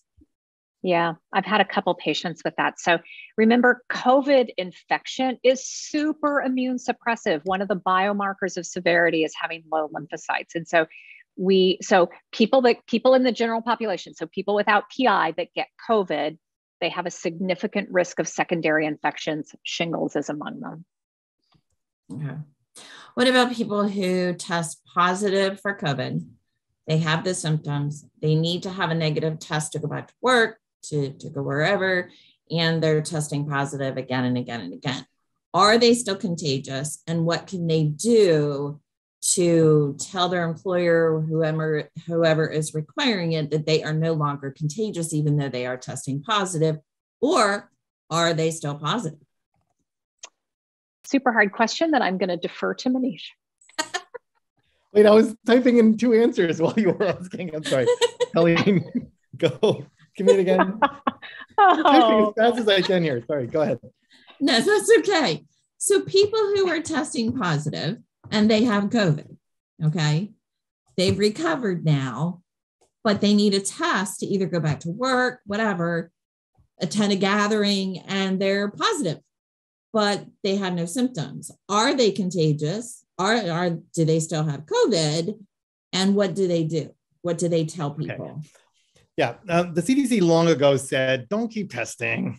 If you had COVID and 10 days have gone by, it doesn't matter. Your virus is done. And you can keep secreting in your saliva and even in the poop, the RNAs. So as the debris from the battlefield is cleared and you're hawking up all this stuff and swallowing it and it gets in your tract and you do a test, you'll get that RNA. It'll keep showing up and it can show up for 90 days after your infection. And it's the same virus that you had 90 days ago. It's still in your saliva, it's still in your poop, it's still in the back of your throat. But it's not the virus, the whole virus, the infectious virus. It's just little debris of RNA that is detectable by these incredibly sensitive tests. So if 10 days have gone by after your start of symptoms, you're no longer infectious. All that RNA that is detectable is just debris and it's not interesting. And you certainly can go back to work if your symptoms are better. You shouldn't go back to work if you're sick and febrile and not feeling well, of course. But beyond that, you're not going to spread COVID after 10 days after your infection. What is the likely severity of illness for a fully vaccinated and boosted person who receives monthly IVIG? I think a lot of it depends on if that vaccine and booster worked, right? About half of our patients with CVID, we've been lucky to get them back again after giving them the vaccines and the boosters. And we've tested their antibody levels with the caveat that Kate mentioned earlier, that these antibody tests are all, yes, 12, like they give you a number, but what does it mean? So, yes, we've done that. And about half of our patients make antibody responses like normals, like they're just normally making antibody responses, even though they have CVID, even though they don't make antibody responses to pneumovax or the tetanus or other stuff. So why does this vaccine work and not other vaccines work? I don't have that answer for you, but about half of our patients are making antibody responses to the vaccine. Great, that provides you the protection that you need. And if not, there's the Evusheld. And if not, there's the IG products that are soon going to have some IGs in them. So I think that's the right way to think about it. This is an interesting question. Have you heard of immune deficiencies worsening due to COVID? I assume the person gets COVID. have been hearing reports of T cells dropping after COVID. CD4, CD8, CD45RO, and another lymphocyte subset panel are dropping post-infection. Yes, even in the general population, COVID, as I said, it's a very immune suppressive infection. And one of the biomarkers of severity is how low the lymphocytes drop. And it is predominantly T cells that drop. It does take an impressive amount of time for recovery. So I haven't seen any study where the T cell numbers have gotten back to normal. So no one's gone out 3 months, but even at 2 months, you can still detect the lymphopenia. So yeah, this is for the people that get sick with it, this is a bad virus. And is this something like, who should be concerned about this happening? Does this happen to everybody with an immune deficiency, or does this happen for those that have severe COVID? So it happens to everyone, immune deficiency or not. The degree of lymphopenia tracks at least somewhat with the severity of the symptoms. And so I would think it would also happen in people with PI. I don't think they're excepted from that. And the recovery time is variable, but it's months, not days or weeks. And so there are consequences to that. So I mentioned that there is a window when people are vulnerable to secondary infections, and we do worry about that.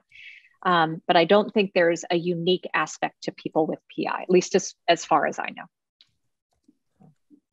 So let's talk about antibody testing for a little bit. Dr. Butte, with ViaCore testing, which we talked about on the last forum, what is considered to be a protective level, especially regarding the T cells? Oh, man, this keeps coming back over and over again. Okay, so so Quest and LabCorp offer semi-quantitative antibody levels to spike antigens with antibodies that bind to the spike, that sort of bind to the spike. Will they protect you? We didn't know that. We know that the higher the number, the more likely it is in general. Spike detecting antibodies, RBD detecting antibodies are more protective the higher the number is. And that's why they offer that test. ViaCore now offers a neutralizing assay where they use a viral infection to see whether your plasma can neutralize virus. That is a much more functional test. And they give a number in their result that says this level of antibody is neutralizing, is protective. So that number changes based on their method, et cetera, their controls, but that is a way of detecting antibodies that are functional, that are neutralizing. Okay. Are antibody test results skewed by those who use IG replacement? Antibodies against spike are, as I showed in our own paper, detectable in the IG products, even in my plasma, in your plasma, but they're not neutralizing. So wait, what was the original question? What was the question? I started on a thread and then I lost. Does it skew the results if you're on immunoglobulin replacement? Not yet. I think not the test for the antibodies. That there will be. I'm sorry. Not the test for the vaccine antibodies, but if you are testing for antibodies to COVID, are they skewed by your infusions or are they your own? Okay. Well, we don't test antibodies to COVID for detecting COVID, right? As I mentioned earlier, we look for either the viral antigens themselves, the proteins themselves, or the RNA as a way of detecting COVID. The only time that we really measure antibodies to COVID are if you're part of some epidemiological surveillance study where they will actually look for non-spike. They tend to look for nucleocapsid antibodies because it's actually a more immunogenic part of the virus. Or if you're getting these tests sent off to Quest, LabCorp, or ViaCore to see if you've made protective antibodies, maybe because you've had some rituximab in the past and your doctor wasn't sure if you've made antibodies. So you can get those tests done. Does the presence of IVIG influence that result? It will over time as those IG products contain antibodies against spike and nucleocapsid for people who got infected or got vaccinated. Those antibodies will be detectable in those kinds of assays, yes. But at this point, as I mentioned, we're just at that cusp where people who are getting IG are able to be detected with as having anti-spike antibodies when you measure them. Kate, have you seen that in your patients, like XLA patients? Have you seen anti-spike antibodies? Yeah, we have seen some. I don't want to say false positive; they're truly positive, but it's from immunoglobulin, not from them. Yeah. Question for Dr. Sullivan. After COVID infection, antibodies need to be there, but once recovered from the virus, there is no reason to still have antibodies. Doesn't protection involve the memory cells to ramp up antibody generation if you get infected? Confused why we hear about how many antibodies you have when you shouldn't have antibodies if you're well. Sorry if this is confusing. It is confusing. I hear you. So, but just think for a minute. So when I was little, I had chicken pox. I still have antibodies to that chicken pox. I won't tell you how many decades ago it was. And the reason I do is that I have plasma cells in my bone marrow. So the B cells in the blood turn into plasma cells that go to the bone marrow, and they set up shop and they live there for a very long time. So they're like little factories that churn out antibody for literally decades and decades. So after you get COVID, you can see a wave of antibody in the blood, but it doesn't usually go back down to zero because those plasma cells in the bone marrow keep churning out some. Same is true with vaccination. You see this big production of antibody right after the vaccine. It kind of tapers down, doesn't usually go to zero. There's usually still some production by these plasma cells. Thank you. Where does 22q fit in the groups of non-responders for antibodies? Dr. Sullivan question, if I've ever heard one. I did actually try to answer it in the chat, but maybe there are more than just one person asking about 22q. So we think that largely antibody responses to the vaccine are fine in 22q. Has not been a large study, but actually I'm helming, the reason Manish said that is I'm helming a large survey study to try and look at that. Awesome. Back to Good syndrome, having an IFITM3 genetic mutation in relation to COVID testing and having all kinds of false negatives with rapid and PCR testing. Thoughts as to why this is happening? So Manish and I love genes more than anything else on the planet, but I'm literally Googling IFITM1. So. Okay, Kelly, you're saying this is a patient who has Good syndrome who has an underlying IEI of IFIT3 deficiency, and they don't show what? They're having false negative testing. Maybe they don't have COVID? They're having both negative rapid and PCR testing. Maybe they don't have COVID? No, it sounds like they have symptoms. But when they go to get tested, they're negative. It could be paraflu. You know, paraflu went around, gave a couple of our fellows sore throats the other week. Stump the doctor. They win the prize. Yeah. I don't have an answer either. And I was Googling furiously. Okay. Well, let's move on. Vaccines. There's a lot of questions about the Moderna being a half a dose. And I apologize if I repeat some things you did discuss. I had a major electronic malfunction in the middle of some of the presentation. But I just want to clarify, Pfizer is a full dose on that fourth vaccine, but the Moderna is a half dose. Canada is doing a full dose. Some are saying, why are we not doing a full dose? Should they do a Pfizer because they shouldn't get the half dose? What are your thoughts regarding the half versus full and which one they should do? And does it make a difference? So for people that are worried about the half dose of Moderna, there are some data, not abundant data, but some data suggesting that the Moderna overall is stronger and more durable than Pfizer. So I would say probably it's a wash. I wouldn't go out of my way to try and swap brands. Right now, there's not a lot of data other than to say swapping brands doesn't seem to overall make a difference. So I wouldn't be too concerned about the half dose somehow being less robust than a full dose of Pfizer, just because in general, the Moderna seems just like a smidge stronger and more durable at inducing responses. But Manish, I think you've actually looked at it. Do you have a different opinion? I'm talking and I realize you have data. Again, sorry, I was typing. What did you say? So how do you feel? I sometimes type and Yeah, it's hard to look at both. Like, so do you think I can't even multitask at this point? We're going to hire a third doctor just to answer 130 questions. I'm like, I can get through this. And Colleen and Kathy, you guys are like, we'll get through them all. Okay, sorry. I'm listening now. I'm listening. Do you think so in the booster moment, do you think a half dose of Moderna is any less robust than a full dose of Pfizer? Oh, yeah. I did not make these questions up. These people are very smart. I don't know, but if it were up to me, I would get a Moderna. It's a bigger dose. I had said that there's a little bit of data suggesting Moderna is a little stronger. So you might just go with the half dose of Moderna, figuring you've already wrung the most out of it. And to be honest, I think a big part of the booster effect is just getting more antigen, not necessarily the amount of antigen, because your immune system's seen it. You're just kind of reawakening it. And so the dose may not actually be the biggest variable. You just want a little bit of time between your primary series and your booster. And I think that's the key thing. Okay, thank you. What is the length of efficacy for the vaccines? Do we know that yet?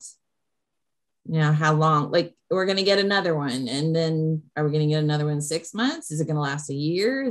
Do we have any idea? I think you have to think about it from a public health point of view and an immunology point of view. At least that's the way I think about it. From an immunology point of view, it's just like Kate said a little bit earlier, you can measure memory T cells and memory B cells in healthy people who receive vaccine for years, if not a decade later. It's not at all a problem to measure memory T cells to tetanus 10 years later. And it'll be the same thing for these COVID vaccines. You'll be able to measure COVID specific T cells, memory T cells and B cells a decade later. But is the circulating amount of antibody in your blood at such a high enough level to prevent infection when somebody coughs or sneezes on you, or you're inside of an indoor setting, et cetera? That level, how high it is now, is not a question of can we measure those T cells and B cells, which is yes, but that level itself goes down over time. That's the way all of our immune systems work. We make antibodies in response to vaccines or infection, and those antibodies circulate in our blood and they get recycled. And then new infections and new antibodies are filling up our blood all the time. Otherwise our blood would fill up with antibodies.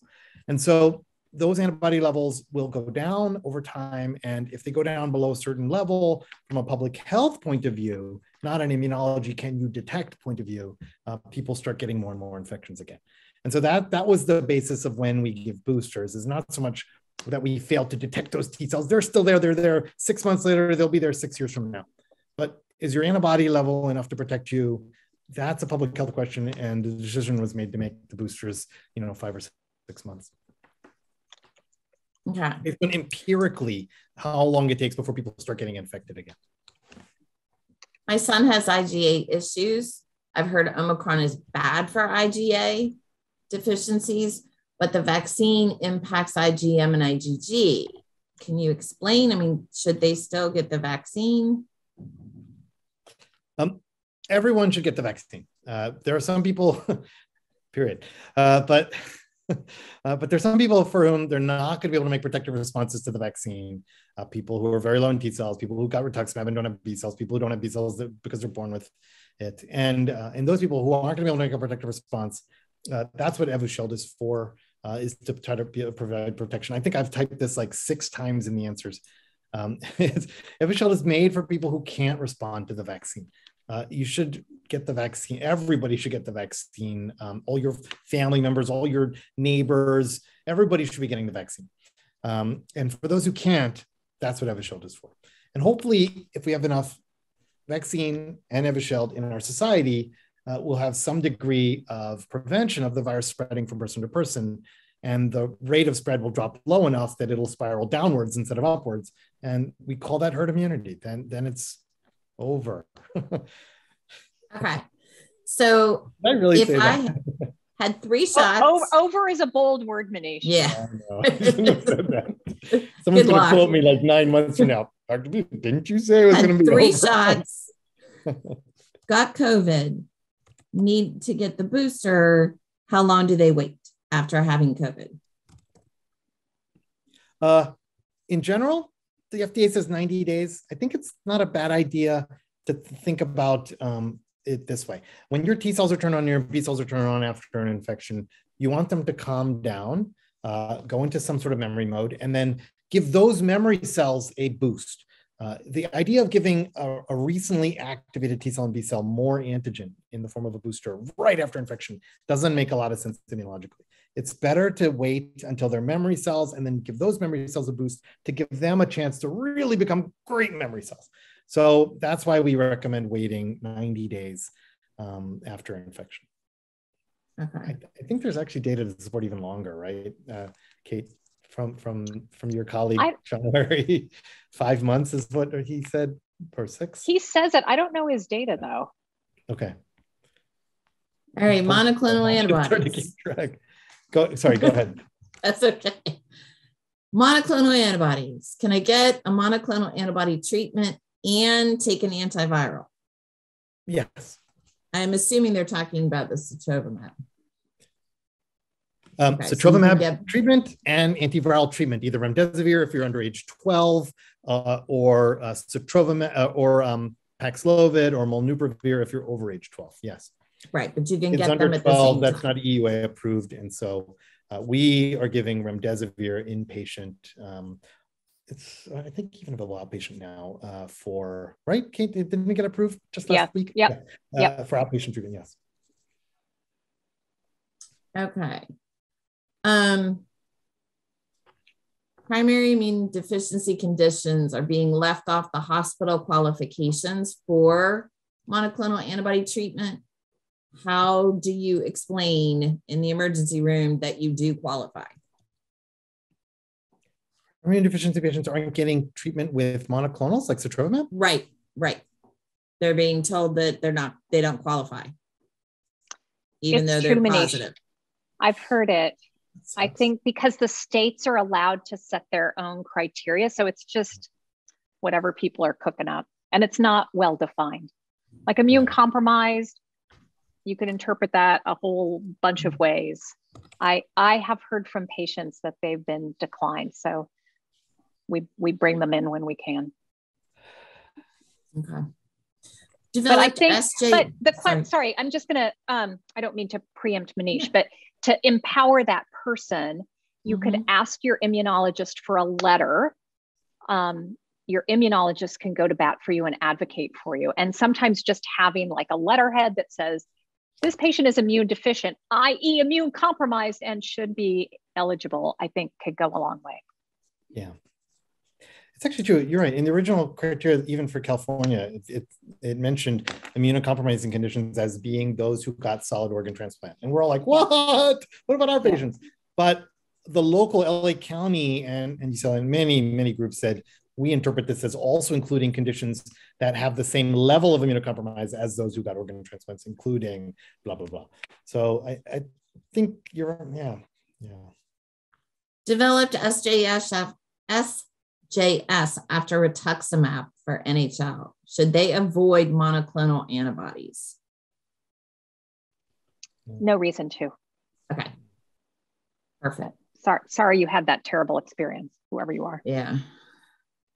Does donated plasma contain IgA, and is that a problem? So when you're having like the monoclonals and all of the stuff that IgA is mostly, it is of course detectable in the blood, but evolutionarily IgA is meant to be secreted in our tears and our saliva and our respiratory tracts, et cetera. And so yes, there is IgA detectable in our plasma and in the donated plasma products and in immunoglobulin products, but it's a very small fraction of the immunoglobulin, and it's not really relevant. And it's not in the monoclonals, which I think might have been part of that question. Oh, okay. Oh, because of reactions to IgA? Yeah. Okay. Right. So they're not going to have the same reactions that they could with IG infusions. Antivirals, and then we'll get back to Evusheld. Are there clinical studies being done on the use of antivirals in the PI population? And do you know of a way that people can join those studies?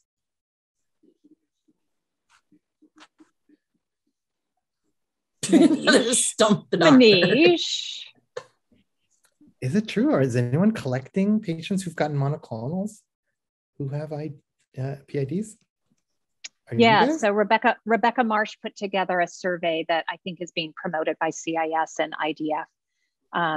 So I think they started 2 months ago, so it's still early days, but I haven't seen the data. And okay, well, I think sorry, there's just okay. Let's go back to Evusheld. If you are getting vaccinated and you are producing antibodies, should you be getting Evusheld right now while it is in short supply? No, it is meant for people who can't make protective responses to the vaccine. The vaccine is overwhelmingly a clear way to prevent severe COVID. Clear-cut evidence now. We have a year of evidence. If you can't make protection from the vaccine, that's what Evusheld is for. And is Evusheld a free pass to do whatever you want? Front of the line at Disneyland. Yep. What kind of free pass are we talking about here? No, can you take your mask off? Can you go wherever you want?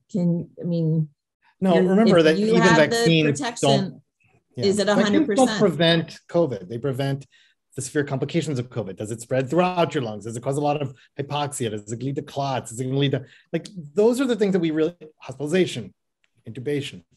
Those are the things we need to prevent with vaccines. And the vaccines work really well for that. And so does Evusheld. So remember, the point is these things are keeping you from going to the hospital and getting very sick. They don't prevent infection itself. The infection can come into us and be cleared by us, or it won't spread very far. That's the point. So I wouldn't, if you're going indoors and you're in a crowded place, you should be wearing a mask. If you're outdoors and it's not crowded, most of our places say that we don't need to wear a mask at this point. Stick to the same rules. The issue is that you just won't go to the hospital if you get sick. How long does it take to start working? Sorry, Kate. Evusheld, are you asking about? Yes. On the okay, I'll let Manish. Yeah, it's a monoclonal. So on the day you get it, it's immediately circulating from the muscle tissue into your blood, and it has to make its way into your respiratory tract. But with every beat of your heart, some of it's pumping around to all your tissues. And so probably by the end of that day, you're going to have some degree of protection. So I'm going to come back to the question of what can I do? When can I somewhat normalize? Mm-hmm. You're ready to let people go to the grocery store. No, it's because a patient asked me a question, of course, always inspired by patients. And I didn't have a good answer for him. So he is a young man who has not been dating in the time of COVID. And he asked a super simple question: when can I start dating? And that would include some level of intimacy. And what should he do? And I think that's a super practical question. And I have to say, I didn't have a ready answer. And so between us, we kind of sussed out what his risk level was, because everyone's at a different place. Some folks are super risk averse. Others are a little more, I'm ready to move on. So we kind of got to that point, and he and I was really just a sounding board, came up with, if the partner was vaccinated and well, he was willing to accept that there was some small risk. He himself is vaccinated and makes at least some level of antibody. So such an interesting conversation, though, because of course I'm over 60, dating wasn't in my mind. And so really important to address that. There are folks who are trying to maneuver these very difficult waters without a lot of guidance. I didn't have an answer for him. And I think to a certain extent, we have to help each other kind of figure out what makes sense. And so I just wanted to add that, because this is a patient I've known forever. And he really put me back on my heels saying, listen, we have to nail down this really practical question. I gotta find an answer. And we don't have all the answers, but having a really open discussion with your immunologist, you can at least figure out something that makes sense to the two of you together. That was my 2 cents. That's very good. I mean, that's excellent. If you are getting Evusheld, do you continue to be vaccinated? So do you get the 4th, or do you wait to get the Omicron one if it comes out? What is the status of vaccines if you're receiving Evusheld? If you got Evusheld, that means the vaccines don't work for you. So no. Okay. Kate, what do you think? Did I go too far? Is it okay to get rituximab and Evusheld on the same day?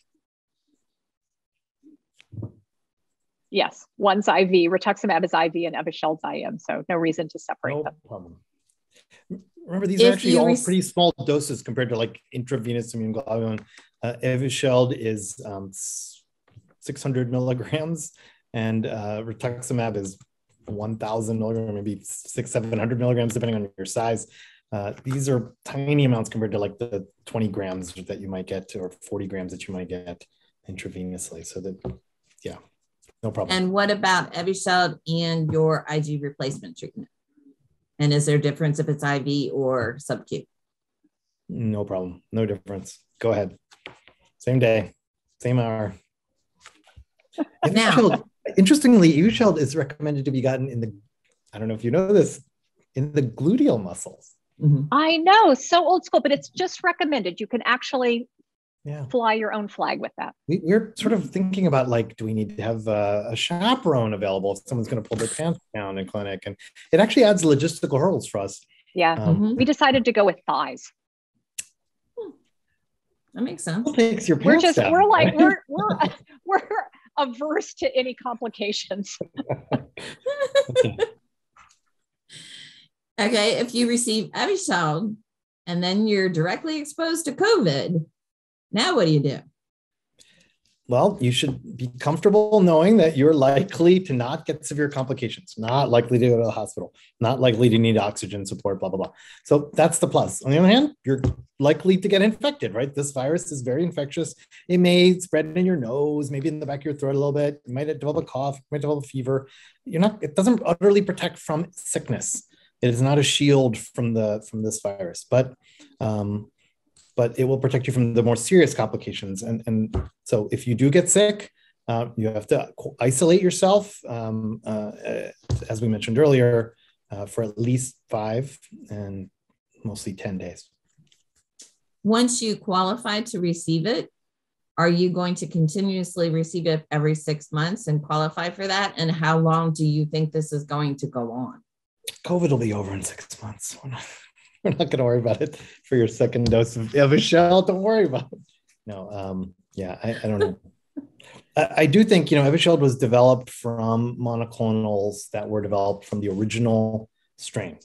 And super lucky that it happens to bind to portions of the spike that block and yet aren't affected by the mutations in Omicron or Delta or Gamma or the original.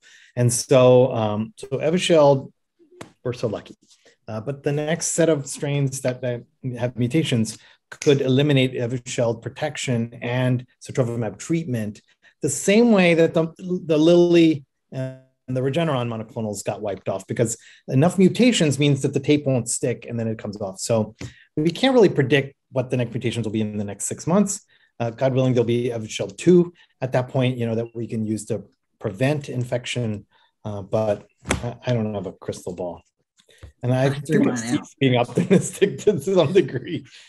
COVID is done. If you have a history of reactions to IG products, does that mean you're going to have a reaction to Evusheld?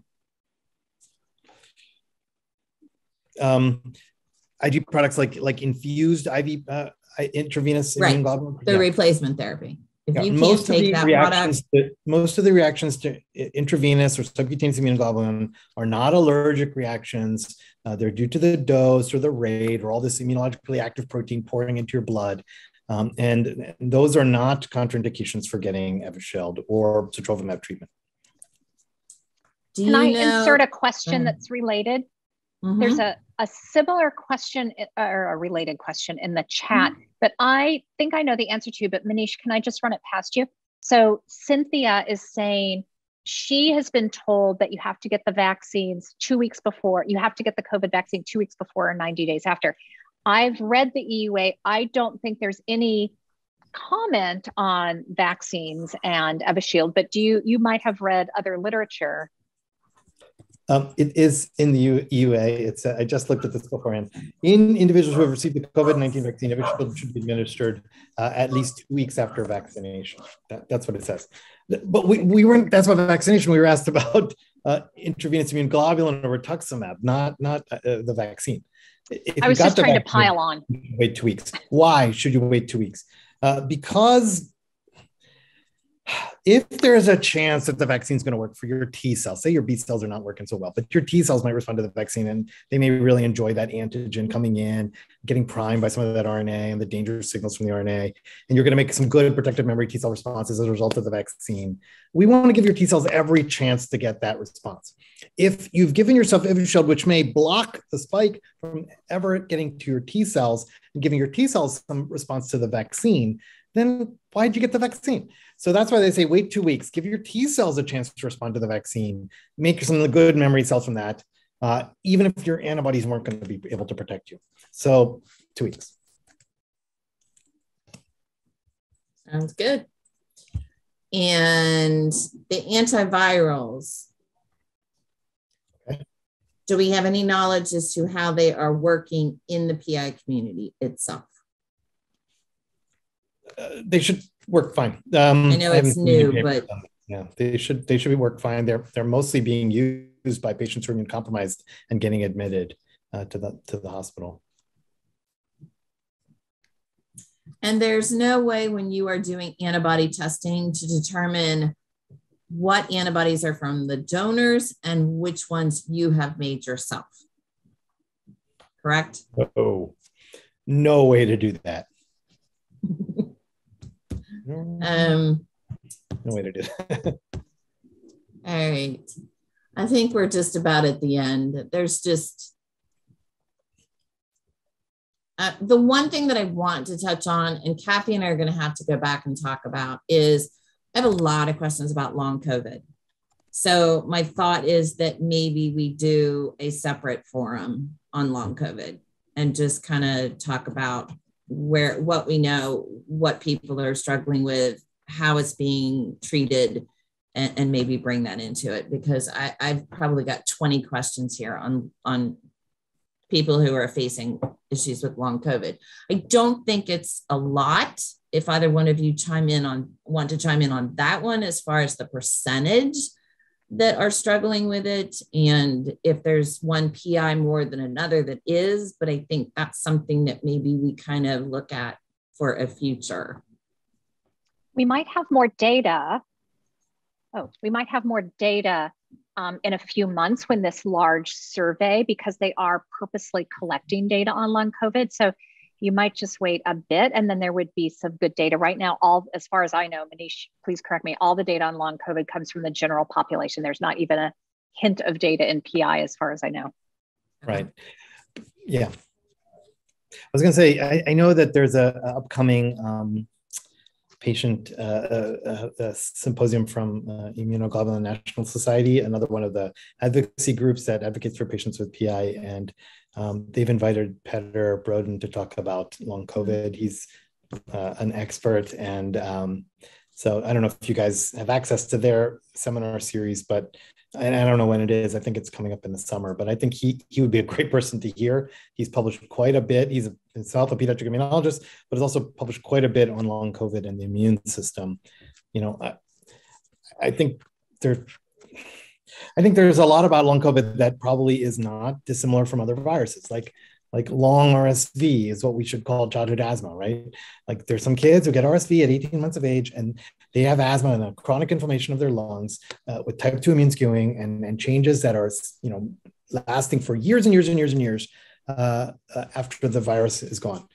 We don't call that long RSV. We call that childhood asthma or early childhood asthma. So there are lots of aspects to the inflammation triggered by viruses that we already know and we already have ways of thinking about. And so I try to think about long COVID not so much as like this being some sort of like crazy mystery, but try to reduce it back to things that we already understand.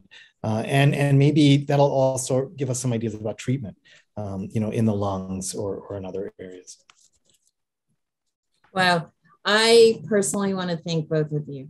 The amount of time that you have spent preparing for tonight, the ability to multitask tonight, it's just been tremendous. We have had so many people here all the way to the bitter end and all the questions, and there's more, and I wish I could ask every one of them, and I apologize, but they're still coming in.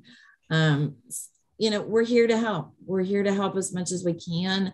I encourage you, if you cannot find an answer and you want it, just send it to your Ask IDF on the website. We will try to get the answers for you. Continue to follow what IDF is putting out as we learn the information. We're trying to get it out to you in multiple formats. But Dr. Butte and Dr. Sullivan, you guys have been amazing tonight. Thank you for hanging in there with me with the questions. And, the prize goes to the Stump the Doc. I fit 3 if you did. That one won. You are going to read amazing. about that tonight. You are tremendous for volunteering your time and your brain cells and for all you do for your patients and for the whole PI community. And I truly cannot thank you enough. You are amazing. And to our community, keep in touch. We're trying, we're learning as you, and we're trying to get it out to you as fast as we figure it out. And unfortunately, some of it takes time and more research, but what we do know, we will gladly share with you. So reach out to us and we'll help you. And I will second that. Thank you, Colleen. Oh my goodness, the two of you are amazing. And we know how busy you are right now with your patients in the midst of COVID. And no doubt, we would have loved to have had you sit here with us all night.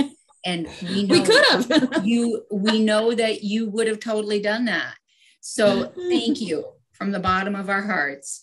And at this time, I would also like to thank each and every one of you, whether you joined us for 5 minutes or you joined us for all 5 hours.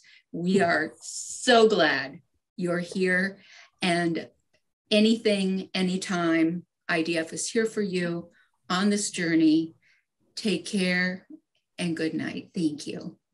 Good night, everyone. Stay healthy. Bye.